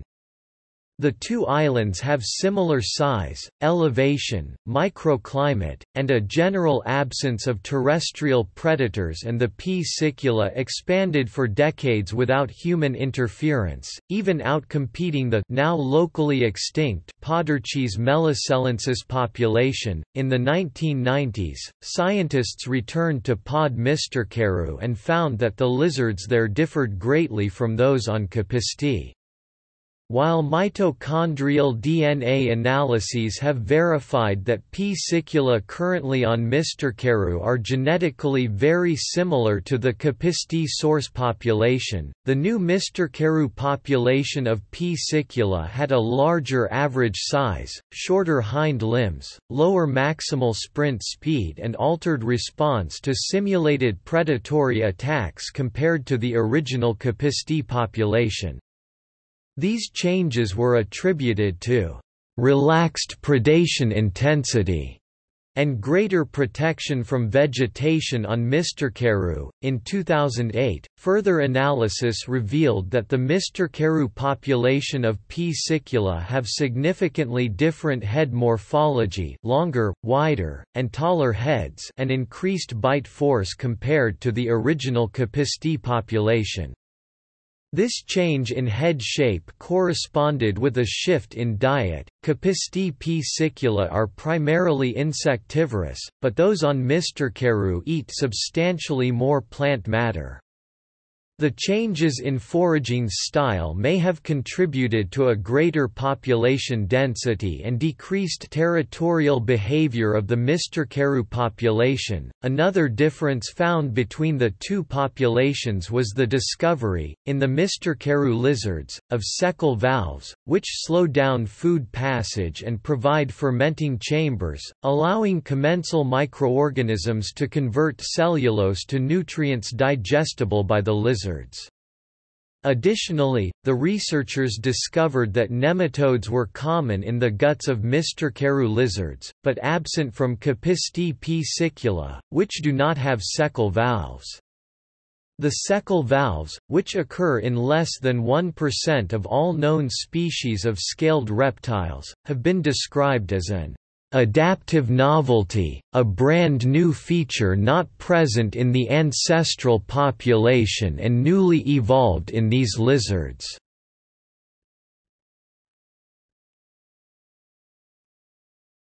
PA resistance in killifish. A similar study was also done regarding the polycyclic aromatic hydrocarbons (PAHs) that pollute the waters of the Elizabeth River in Portsmouth, Virginia. This chemical is a product of creosote, a type of tar.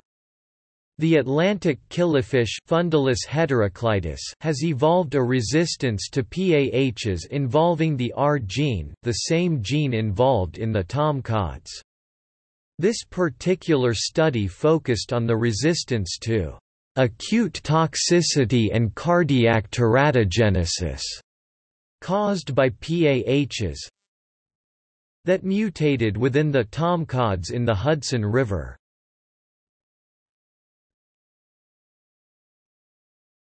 PCB resistance in codfish. An example involving the direct observation of gene modification due to selection pressures is the resistance to PCBs in codfish. After General Electric dumped polychlorinated biphenyls (PCBs) in the Hudson River from 1947 through 1976, tomcods Microgadus tomcod living in the river were found to have evolved an increased resistance to the compound's toxic effects. The tolerance to the toxins is due to a change in the coding section of specific gene. Genetic samples were taken from the cods from 8 different rivers in the New England region: the St. Lawrence River, Miramichi River, Margery River, Squamscott River, Niantic River, the Shinnecock Basic, the Hudson River, and the Hackensack River. Genetic analysis found that in the population of tomcods in the 4 southernmost rivers, the gene AHR2 aryl hydrocarbon receptor 2 was present as an allele with a difference of 2 amino acid deletions. This deletion conferred a resistance to PCB in the fish species and was found in 99% of Hudson River tomcods, 92% in the Hackensack River, 6% in the Niantic River, and 5% in Shinnecock Bay. This pattern along the sampled bodies of waters infers a direct correlation of selective pressures leading to the evolution of PCB resistance in Atlantic tomcod fish.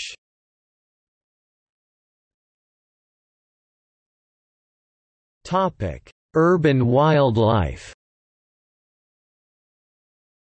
Urban wildlife is a broad and easily observable case of human-caused selection pressure on wildlife. With the growth in human habitats, different animals have adapted to survive within these urban environments. These types of environments can exert selection pressures on organisms, often leading to new adaptations. For example, the weed Crepus sancta, found in France, has two types of seed, heavy and fluffy. The heavy ones land nearby to the parent plant, whereas fluffy seeds float further away on the wind. In urban environments, seeds that float far often land on infertile concrete. Within about 5 to 12 generations, the weed evolves to produce significantly heavier seeds than its rural relatives. Other examples of urban wildlife are rock pigeons and species of crows adapting to city environments around the world, African penguins in Simon's Town, baboons in South Africa, and a variety of insects living in human habitations. Studies have been conducted and have found striking changes to animals, more specifically mammals, behavior and physical brain size due to their interactions with human-created environments.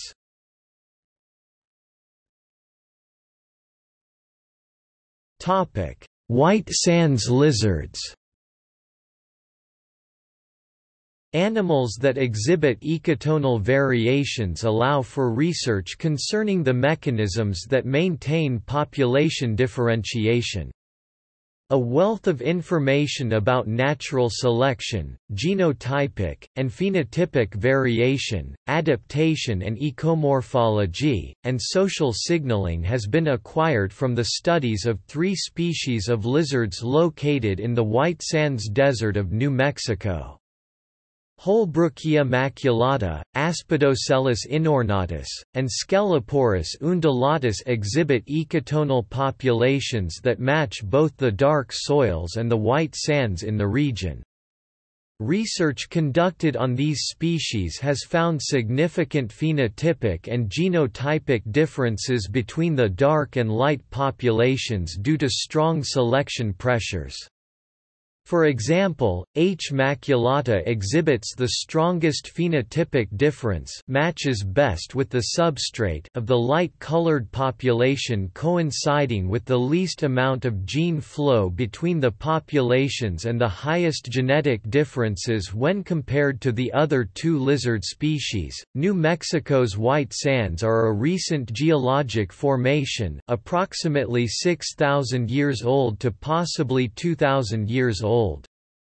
This recent origin of these gypsum sand dunes suggests that species exhibiting lighter colored variations have evolved in a relatively short time frame. The 3 lizard species previously mentioned have been found to display variable social signal coloration in coexistence with their ecotonal variants. Not only have the 3 species convergently evolved their lighter variants due to the selection pressures from the environment, they've also evolved ecomorphological differences, morphology, behavior in his case, escape behavior, and performance in this case, sprint speed collectively. Roche work found surprising results in the escape behavior of H. maculata and S. undulatus. When dark morphs were placed on white sands, their startle response was significantly diminished. This result could be due to varying factors relating to sand temperature or visual acuity, however, regardless of the cause, failure of mismatched lizards to sprint could be maladaptive when faced with a predator.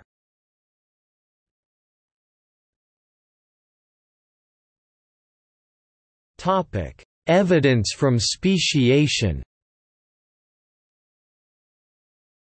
Speciation is the evolutionary process by which new biological species arise. Biologists research species using different theoretical frameworks for what constitutes a species, see species problem and species complex, and there exists debate with regard to delineation. Nevertheless, much of the current research suggests that Speciation is a process of emerging genealogical distinctness, rather than a discontinuity affecting all genes simultaneously. And, in allopatry, the most common form of speciation. Reproductive isolation is a byproduct of evolutionary change in isolated populations, and thus can be considered an evolutionary accident. Speciation occurs as the result of the latter allopatry. However, a variety of differing agents have been documented and are often defined and classified in various forms, e.g. parapatric, sympatric, polyploidization, hybridization, etc. Instances of speciation have been observed in both nature and the laboratory. A. B. Florin and A. Odine note that, "...strong laboratory evidence for allopatric speciation is lacking." However, contrary to laboratory studies focused specifically on models of allopatric speciation, speciation most definitely occurs, and the vast amount of evidence from nature makes it unreasonable to argue otherwise. Coyne and Orr compiled a list of 19 laboratory experiments on Drosophila presenting examples of allopatric speciation by divergent selection, concluding that reproductive isolation in allopatry can evolve as a byproduct of divergent selection. Research documenting speciation is abundant. Biologists have documented numerous examples of speciation in nature, with evolution having produced far more species than any observer would consider necessary. For example, there are well over 350,000 described species of beetles. Examples of speciation come from the observations of island biogeography and the process of adaptive radiation, both explained previously. Evidence of common descent can also be found through paleontological studies of speciation within geologic strata. The examples described below represent different modes of speciation and provide strong evidence for common descent. It is important to acknowledge that not all speciation research directly observes divergence from start to finish. This is by virtue of research delimitation and definition ambiguity, and occasionally leads research towards historical reconstructions. In light of this, examples abound, and the following are by no means exhaustive, comprising only a small fraction of the instances observed. Once again, take note of the established fact that natural selection is a ubiquitous part of speciation, and as the primary driver of speciation, so, hereinafter, examples of speciation will often interdepend and correspond with selection.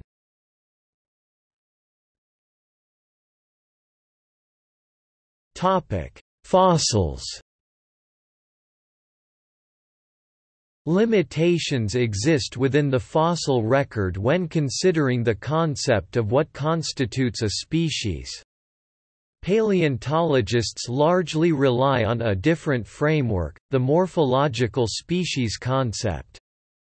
Due to the absence of information such as reproductive behavior or genetic material in fossils, paleontologists distinguish species by their phenotypic differences. Extensive investigation of the fossil record has led to numerous theories concerning speciation in the context of paleontology, with many of the studies suggesting that stasis, punctuation, and lineage branching are common. In 1995, D. H. Irwin, et al. Published a major work, New Approaches to Speciation in the Fossil Record, which compiled 58 studies of fossil speciation between 1972 and 1995, finding most of the examples suggesting stasis involving anagenesis or punctuation and 16 studies suggesting speciation. Despite stasis appearing to be the predominant conclusion at first glance, this particular meta-study investigated deeper, concluding that no single pattern appears dominate with the preponderance of studies illustrating both stasis and gradualism in the history of a single lineage. Many of the studies conducted utilize seafloor sediments that can provide a significant amount of data concerning planktonic microfossils. The succession of fossils in stratigraphy can be used to determine evolutionary trends among fossil organisms. In addition, incidences of speciation can be interpreted from the data, and numerous studies have been conducted documenting both morphological evolution and speciation.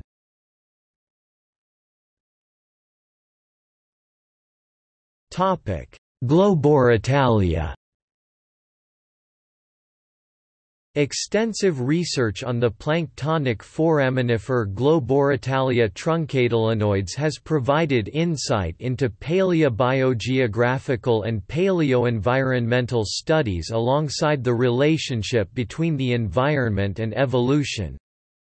In an extensive study of the paleobiogeography of G. truncatolinoids, researchers found evidence that suggested the formation of a new species via the sympatric speciation framework.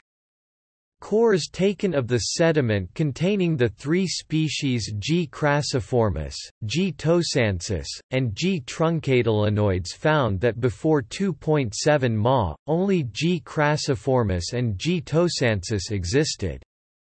A speciation event occurred at that time, whereby intermediate forms existed for quite some time. Eventually G. tosansis disappears from the record, suggesting extinction, but exists as an intermediate between the extant G. crassiformis and G. truncatolinoids. This record of the fossils also matched the already existing phylogeny constructed by morphological characters of the three species. See Figure 6a.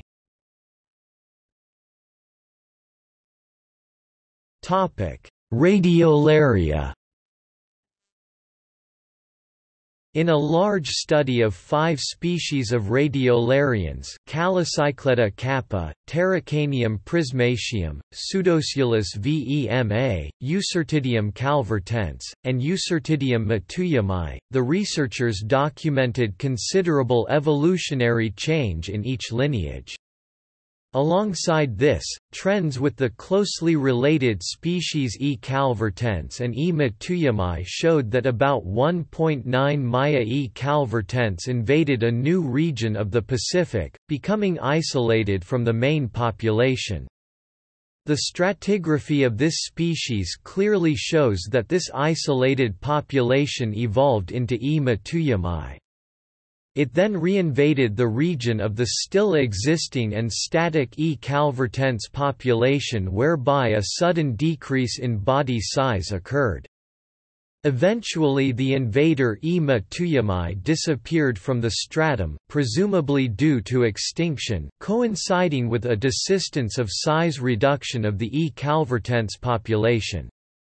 From that point on, the change in size leveled to a constant. The authors suggest competition-induced character displacement.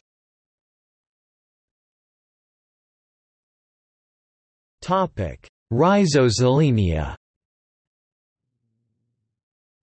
Researchers conducted measurements on 5,000 rhizosylenia, a planktonic diatom, specimens from 8 sedimentary cores in the Pacific Ocean.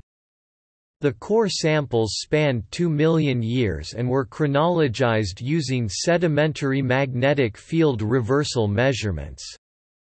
All the core samples yielded a similar pattern of divergence, with a single lineage R. burgoni occurring before 3.1 Maya and two morphologically distinct lineages daughter species, R. praeburgoni appearing after. The parameters used to measure the samples were consistent throughout each core. An additional study of the daughter species R. praeburgoni found that, after the divergence, it invaded the Indian Ocean.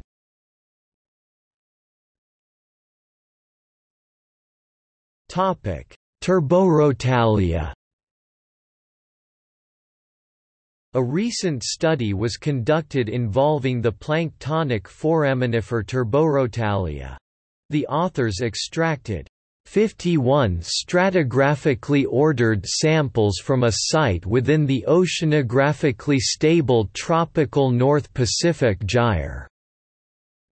200 individual species were examined using 10 specific morphological traits: size, compression index, chamber aspect ratio, chamber inflation, aperture aspect ratio, test height, test expansion, umbilical angle, coiling direction, and the number of chambers in the final whorl.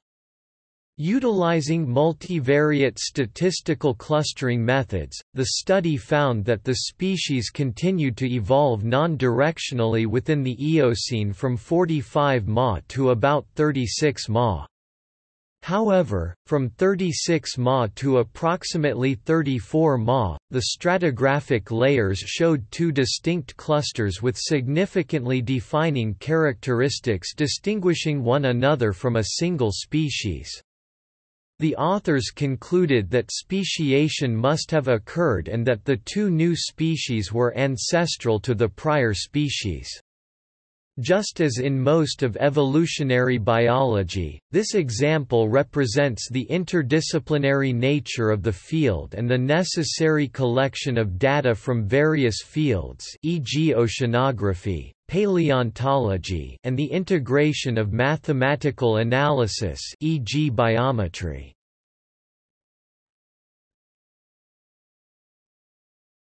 Topic: Vertebrates. There exists evidence for vertebrate speciation despite limitations imposed by the fossil record. Studies have been conducted documenting similar patterns seen in marine invertebrates. For example, extensive research documenting rates of morphological change, evolutionary trends, and speciation patterns in small mammals has significantly contributed to the scientific literature, once more, demonstrating that evolution and speciation occurred in the past and lends support common ancestry.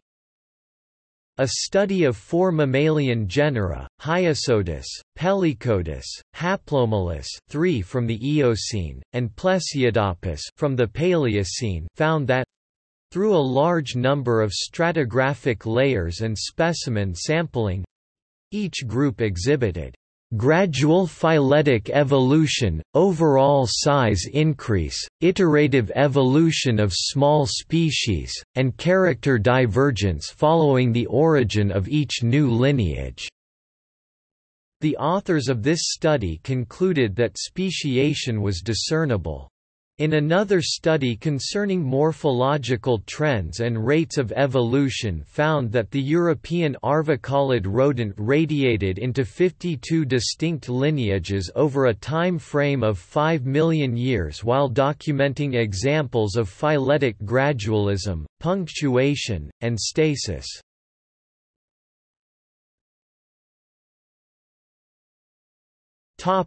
Invertebrates.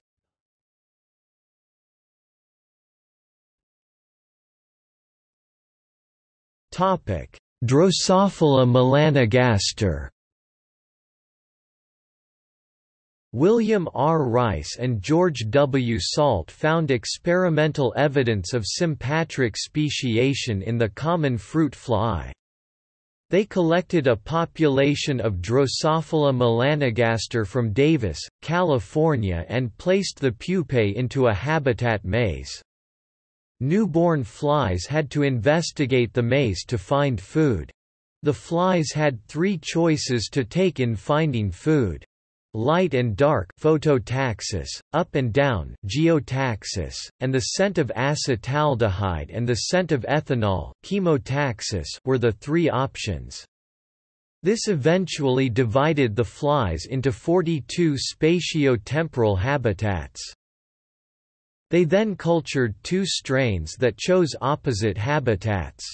One of the strains emerged early, immediately flying upward in the dark, attracted to the acetaldehyde. The other strain emerged late and immediately flew downward, attracted to light and ethanol. Pupae from the two strains were then placed together in the maze and allowed to mate at the food site. They then were collected. A selective penalty was imposed on the female flies that switched habitats. This entailed that none of their gametes would pass on to the next generation. After 25 generations of this mating test, it showed reproductive isolation between the two strains. They repeated the experiment again without creating the penalty against habitat switching, and the result was the same: reproductive isolation was produced.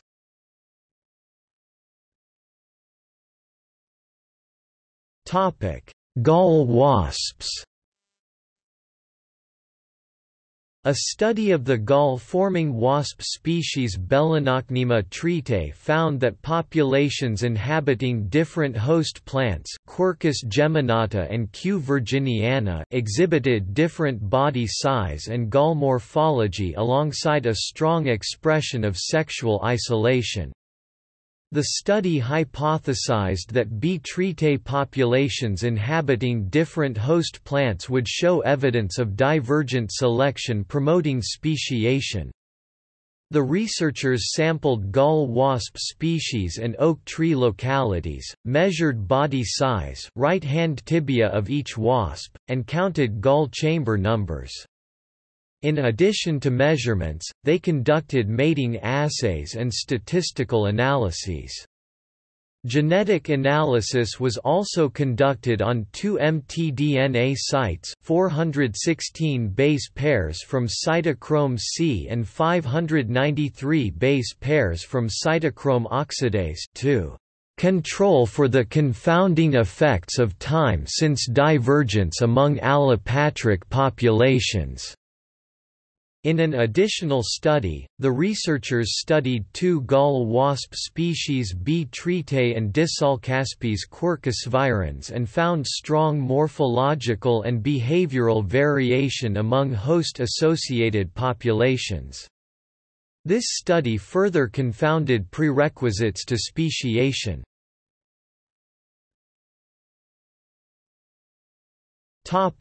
Hawthorn fly.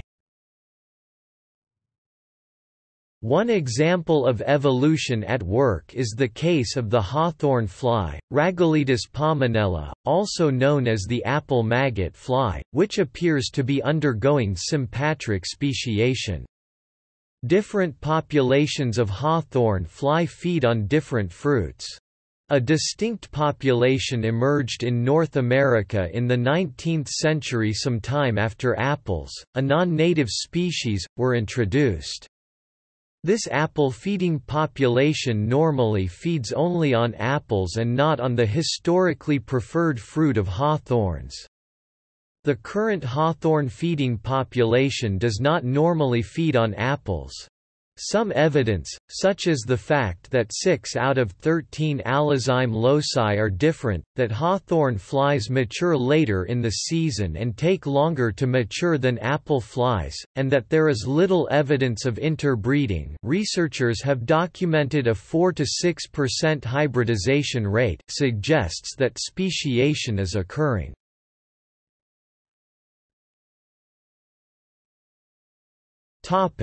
London underground mosquito.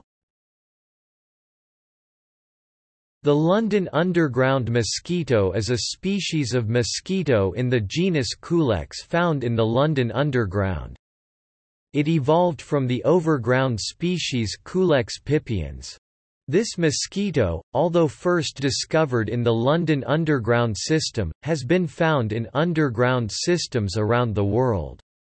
It is suggested that it may have adapted to human-made underground systems since the last century from local above-ground Culex pipiens, although more recent evidence suggests that it is a southern mosquito variety related to Culex pipiens that has adapted to the warm underground spaces of northern cities. The two species have very different behaviors, are extremely difficult to mate, and with different allele frequency, consistent with genetic drift during a founder event. More specifically, this mosquito, Culex pipiens molestus, breeds all year round, is cold intolerant, and bites rats, mice, and humans, in contrast to the above-ground species Culex pipiens that is cold tolerant, hibernates in the winter, and bites only birds. When the two varieties were cross-bred, the eggs were infertile, suggesting reproductive isolation. The genetic data indicates that the molestus form in the London Underground mosquito appears to have a common ancestry, rather than the population at each station being related to the nearest above-ground population, i.e. the pipiens form. Byrne and Nichols' working hypothesis was that adaptation to the underground environment had occurred locally in London only once. These widely separated populations are distinguished by very minor genetic differences, which suggest that the molestus form developed, a single mtDNA difference shared among the underground populations of 10 Russian cities, a single fixed microsatellite difference in populations spanning Europe, Japan, Australia, the Middle East and Atlantic islands.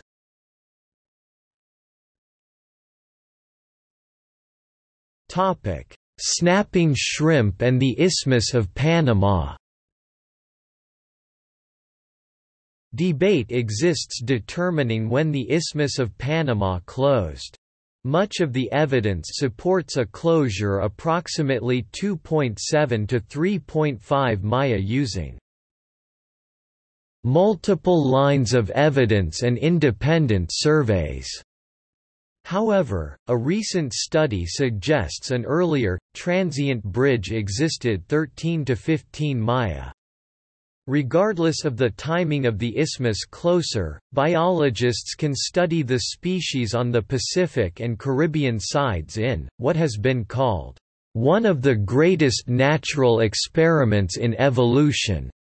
Studies of snapping shrimp in the genus Alpheus have provided direct evidence of allopatric speciation events, and contributed to the literature concerning rates of molecular evolution.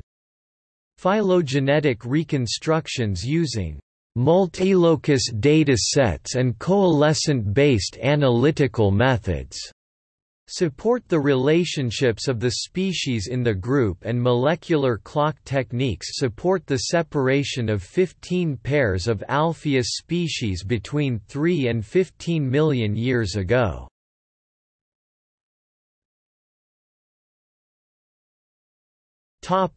Plants.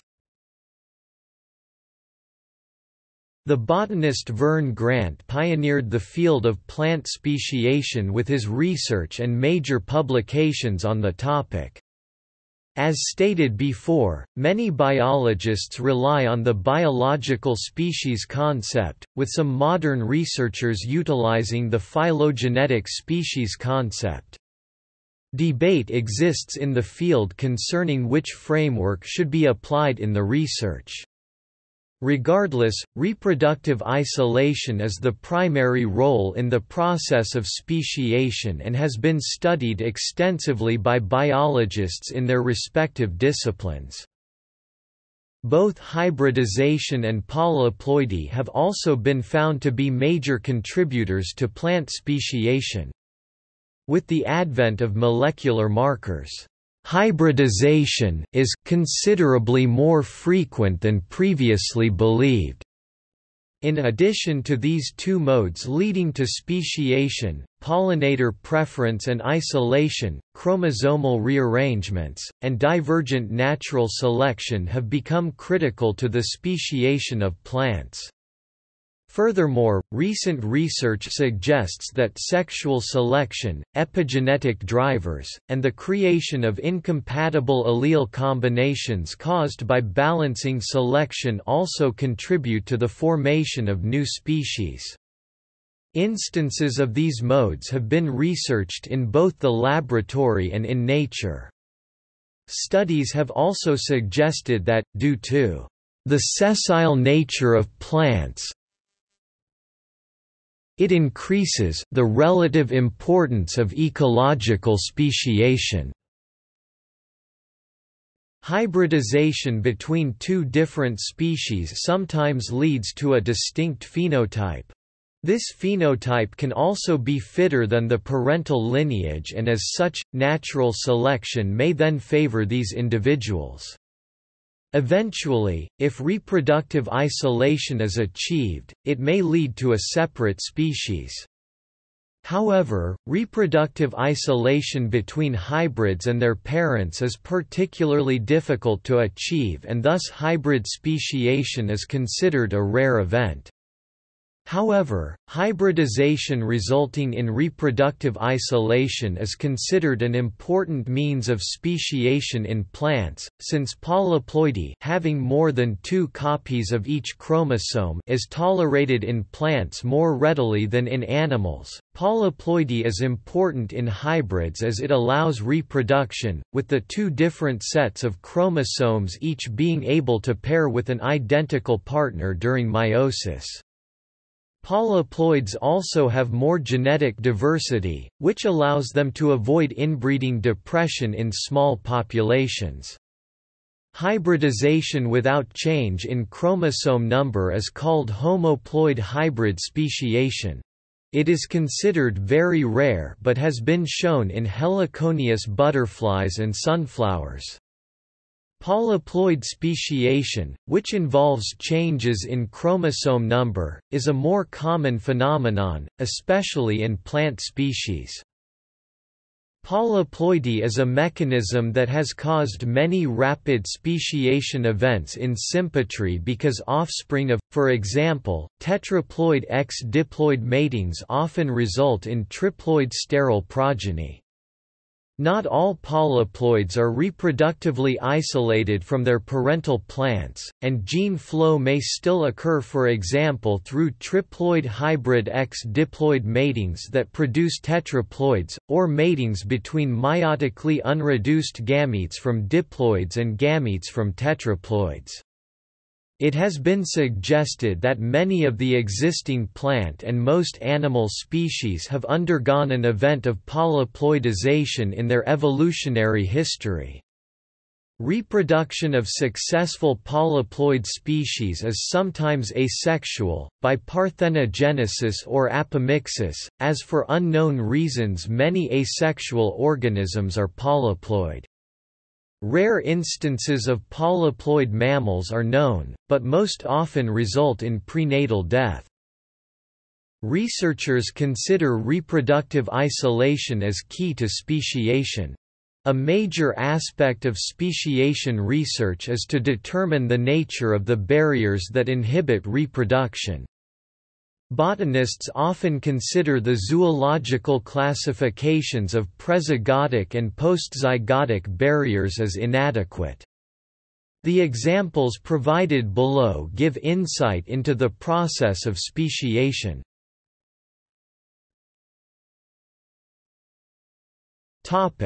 Mamulus peregrinus. The creation of a new allopolyploid species of monkeyflower, Mamulus peregrinus, was observed on the banks of the Short Clew Water, a river in Lead Hills, South Lanarkshire, Scotland. Parented from the cross of the 2 species Mamulus guttatus, containing 14 pairs of chromosomes, and Mamulus luteus, containing 30 to 31 pairs from a chromosome duplication, M. peregrinus has 6 copies of its chromosomes, caused by the duplication of the sterile hybrid triploid. Due to the nature of these species, they have the ability to self-fertilize. Because of its number of chromosomes, it is not able to pair with M. guttatus, M. luteus, or their sterile triploid offspring. M. peregrinus will either die, producing no offspring, or reproduce with itself, effectively leading to a new species.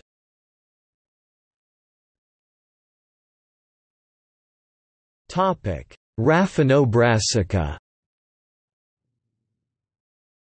Raphanobrassica includes all intergeneric hybrids between the genera Raphanus radish and Brassica cabbages, etc. The Raphanobrassica is an allopolyploid cross between the radish Raphanus sativus and cabbage Brassica oleracea. Plants of this parentage are now known as radicole. Two other fertile forms of Raphanobrassica are known. Riparidish, an allopolyploid hybrid between Raphanus sativus and Brassica rapa, is grown as a fodder crop. Raphano forti is the allopolyploid hybrid between Brassica tourneforti and Raphanus caudatus. The Raphanobrassica is a fascinating plant, because, in spite of its hybrid nature, it is not sterile. This has led some botanists to propose that the accidental hybridization of a flower by pollen of another species in nature could be a mechanism of speciation common in higher plants.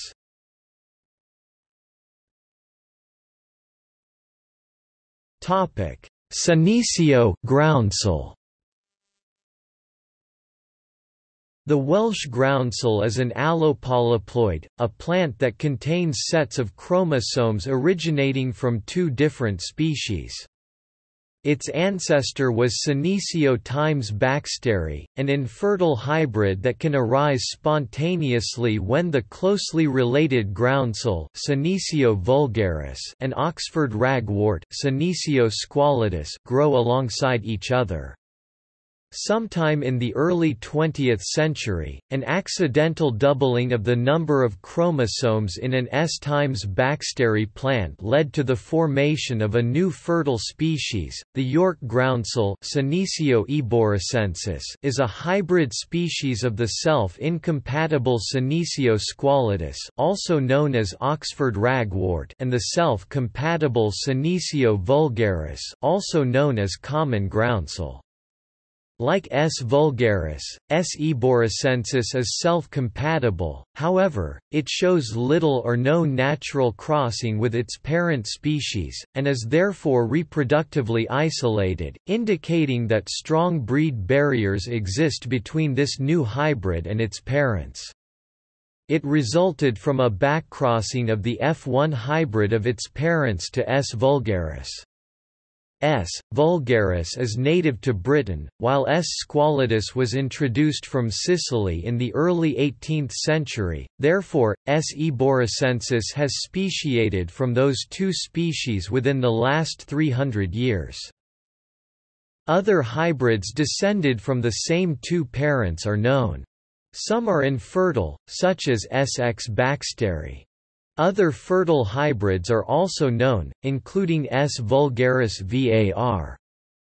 Hibernicus, now common in Britain, and the alllohexaploid S. cambrensis, which according to molecular evidence probably originated independently at least 3 times in different locations. Morphological and genetic evidence support the status of S. eboricensis as separate from other known hybrids.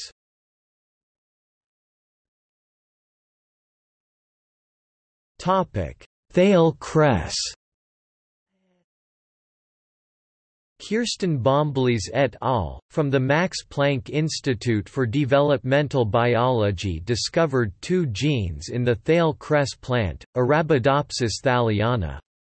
When both genes are inherited by an individual, it ignites a reaction in the hybrid plant that turns its own immune system against it. In the parents, the genes were not detrimental, but they evolved separately to react defectively when combined. To test this, Bomblies crossed 280 genetically different strains of Arabidopsis in 861 distinct ways and found that 2% of the resulting hybrids were necrotic. Along with allocating the same indicators, the 20 plants also shared a comparable collection of genetic activity in a group of 1,080 genes. In almost all of the cases, Bomblies discovered that only 2 genes were required to cause the autoimmune response. Bomblies looked at one hybrid in detail and found that one of the 2 genes belonged to the NBLRR class, a common group of disease resistance genes involved in recognizing new infections.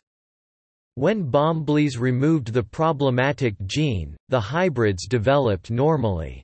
Over successive generations, these incompatibilities could create divisions between different plant strains, reducing their chances of successful mating and turning distinct strains into separate species.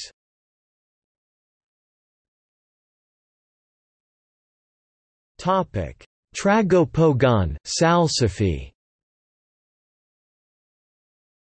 Tragopogon is one example where hybrid speciation has been observed. In the early 20th century, humans introduced 3 species of salsify into North America. These species, the western salsify Tragopogon dubius, the meadow salsify Tragopogon pratensis, and the oyster plant Tragopogon porifolius, are now common weeds in urban wastelands. In the 1950s, botanists found 2 new species in the regions of Idaho and Washington, where the 3 already known species overlapped.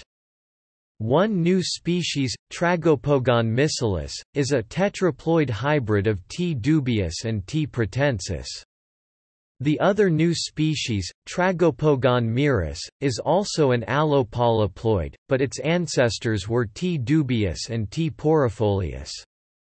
These new species are usually referred to as the Ownby hybrids, after the botanist who first described them.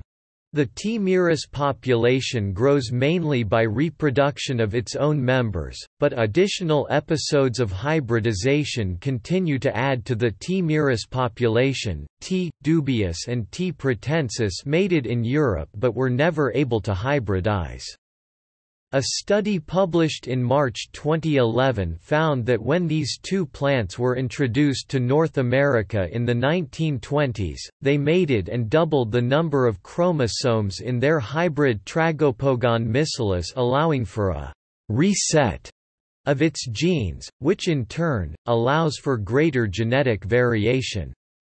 Professor Doug Soltis of the University of Florida said, "We caught evolution in the act. New and diverse patterns of gene expression may allow the new species to rapidly adapt in new environments."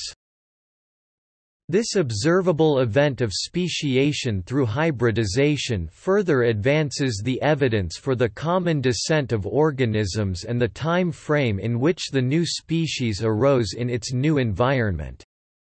The hybridizations have been reproduced artificially in laboratories from 2004 to present day.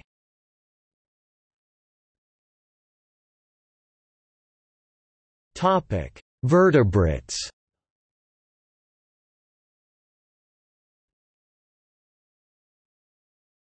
Topic: Blackcap. The bird species, Sylvia atricopia, commonly referred to as blackcaps, lives in Germany and flies southwest to Spain while a smaller group flies northwest to Great Britain during the winter. Gregor Rollshausen from the University of Freiburg found that the genetic separation of the 2 populations is already in progress. The differences found have arisen in about 30 generations. With DNA sequencing, the individuals can be assigned to a correct group with an 85% accuracy. Stuart Bearhop from the University of Exeter reported that birds wintering in England tend to mate only among themselves, and not usually with those wintering in the Mediterranean. It is still inference to say that the populations will become two different species, but researchers expect it due to the continued genetic and geographic separation.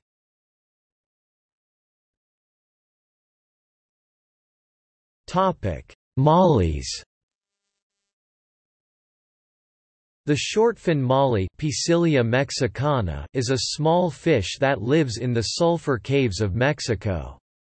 Years of study on the species have found that two distinct populations of mollies—the dark interior fish and the bright surface water fish—are becoming more genetically divergent. The populations have no obvious barrier separating the two, however, it was found that the mollies are hunted by a large water bug Belostoma spp. Tobler collected the bug and both types of mollies, placed them in large plastic bottles, and put them back in the cave. After a day, it was found that, in the light, the cave-adapted fish endured the most damage, with 4 out of every 5 stab wounds from the water bug's sharp mouthparts. In the dark, the situation was the opposite. The molly's senses can detect a predator's threat in their own habitats, but not in the other ones. Moving from one habitat to the other significantly increases the risk of dying. Tobler plans on further experiments, but believes that it is a good example of the rise of a new species.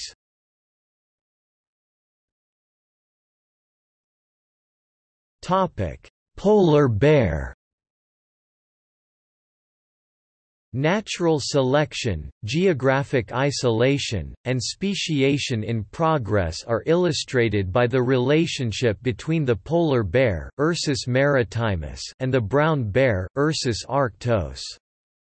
Considered separate species throughout their ranges, however, it has been documented that they possess the capability to interbreed and produce fertile offspring. This introgressive hybridization has occurred both in the wild and in captivity and has been documented and verified with DNA testing. The oldest known fossil evidence of polar bears dates around 130,000 to 110,000 years ago, however, molecular data has revealed varying estimates of divergence time. Mitochondrial DNA analysis has given an estimate of 150,000 years ago, while nuclear genome analysis has shown an approximate divergence of 603,000 years ago. Recent research using the complete genomes rather than mtDNA or partial nuclear genomes establishes the divergence of polar and brown bears between 479 to 343,000 years ago. Despite the differences in divergence rates, molecular research suggests the sister species have undergone a highly complex process of speciation and admixture between the two. Polar bears have acquired significant anatomical and physiological differences from the brown bear that allow it to comfortably survive in conditions that the brown bear likely could not. Notable examples include the ability to swim 60 miles or more at a time in freezing waters, fur that blends with the snow, and to stay warm in the Arctic environment, an elongated neck that makes it easier to keep their heads above water while swimming, and oversized and heavy matted webbed feet that act as paddles when swimming. It has also evolved small papillae and vacuole-like suction cups on the soles to make them less likely to slip on the ice, alongside smaller ears for a reduction of heat loss, eyelids that act like sunglasses, accommodations for their all-meat diet, a large stomach capacity to enable opportunistic feeding, and the ability to fast for up to 9 months while recycling their urea. This example presents a macroevolutionary change involving an amalgamation of several fields of evolutionary biology, e.g. adaptation through natural selection, geographic isolation, speciation, and hybridization.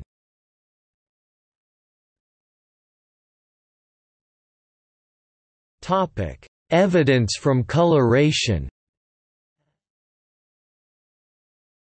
Animal coloration provided important early evidence for evolution by natural selection, at a time when little direct evidence was available. Three major functions of coloration were discovered in the second half of the 19th century, and subsequently used as evidence of selection: camouflage, protective coloration; mimicry, both Batesian and Müllerian; and aposematism.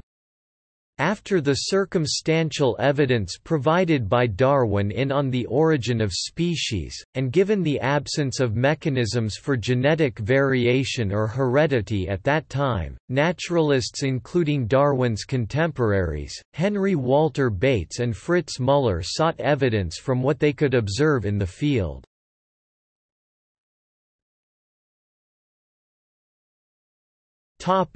Mimicry and aposematism.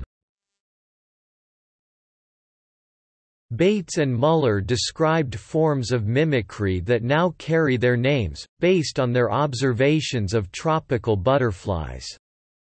These highly specific patterns of coloration are readily explained by natural selection, since predators such as birds which hunt by sight will more often catch and kill insects that are less good mimics of distasteful models than those that are better mimics, but the patterns are otherwise hard to explain.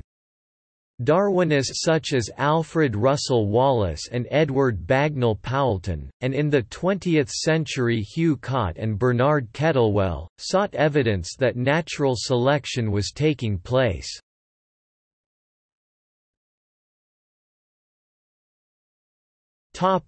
Camouflage. In 1889, Wallace noted that snow camouflage, especially plumage and pelage that changed with the seasons, suggested an obvious explanation as an adaptation for concealment. Powelton's 1890 book, The Colors of Animals, written during Darwinism's lowest ebb, used all the forms of coloration to argue the case for natural selection. Cott described many kinds of camouflage, mimicry and warning coloration in his 1940 book Adaptive Coloration in Animals, and in particular his drawings of coincident disruptive coloration in frogs convinced other biologists that these deceptive markings were products of natural selection. Kettlewell experimented on peppered moth evolution, showing that the species had adapted as pollution changed the environment. This provided compelling evidence of Darwinian evolution.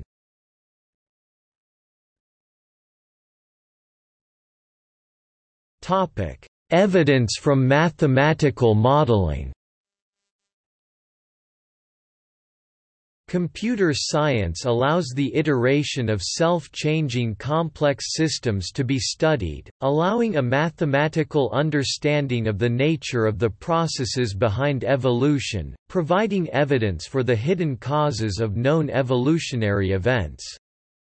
The evolution of specific cellular mechanisms like spliceosomes that can turn the cell's genome into a vast workshop of billions of interchangeable parts that can create tools that create us can be studied for the first time in an exact way. It has taken more than 5 decades, but the electronic computer is now powerful enough to simulate evolution, assisting bioinformatics in its attempt to solve biological problems. Computational evolutionary biology has enabled researchers to trace the evolution of a large number of organisms by measuring changes in their DNA, rather than through physical taxonomy or physiological observations alone. It has compared entire genomes, permitting the study of more complex evolutionary events, such as gene duplication, horizontal gene transfer, and the prediction of factors important in speciation. It has also helped build complex computational models of populations to predict the outcome of the system over time and track and share information on an increasingly large number of species and organisms. Future endeavors are to reconstruct a now more complex tree of life. Christoph Adami, a professor at the Keck Graduate Institute, made this point in Evolution of Biological Complexity. To make a case for or against a trend in the evolution of complexity in biological evolution, complexity must be both rigorously defined and measurable. A recent information-theoretic but intuitively evident definition identifies genomic complexity with the amount of information a sequence stores about its environment. We investigate the evolution of genomic complexity in populations of digital organisms and monitor in detail the evolutionary transitions that increase complexity. We show that, because natural selection forces genomes to behave as a natural Maxwell demon within a fixed environment, genomic complexity is forced to increase. David J. Earle and Michael W. Deem, professors at Rice University, made this point in Evolvability as a selectable trait. Not only has life evolved, but life has evolved to evolve. That is, correlations within protein structure have evolved, and mechanisms to manipulate these correlations have evolved in tandem. The rates at which the various events within the hierarchy of evolutionary moves occur are not random or arbitrary but are selected by Darwinian evolution. Sensibly, rapid or extreme environmental change leads to selection for greater evolvability. This selection is not forbidden by causality and is strongest on the largest scale moves within the mutational hierarchy. Many observations within evolutionary biology, heretofore considered evolutionary happenstance or accidents, are explained by selection for evolvability. For example, the vertebrate immune system shows that the variable environment of antigens has provided selective pressure for the use of adaptable codons and low-fidelity polymerases during somatic hypermutation. A similar driving force for biased codon usage as a result of productively high mutation rates is observed in the hemagglutinin protein of influenza A. Computer simulations of the evolution of linear sequences have demonstrated the importance of recombination of blocks of sequence rather than point mutagenesis alone.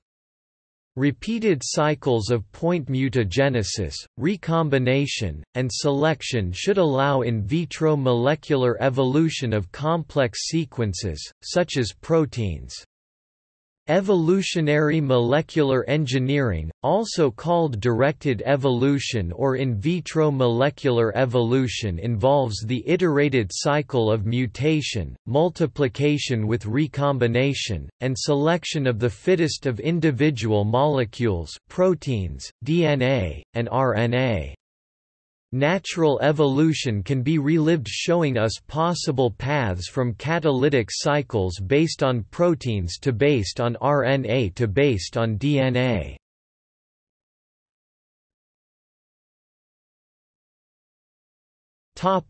See also: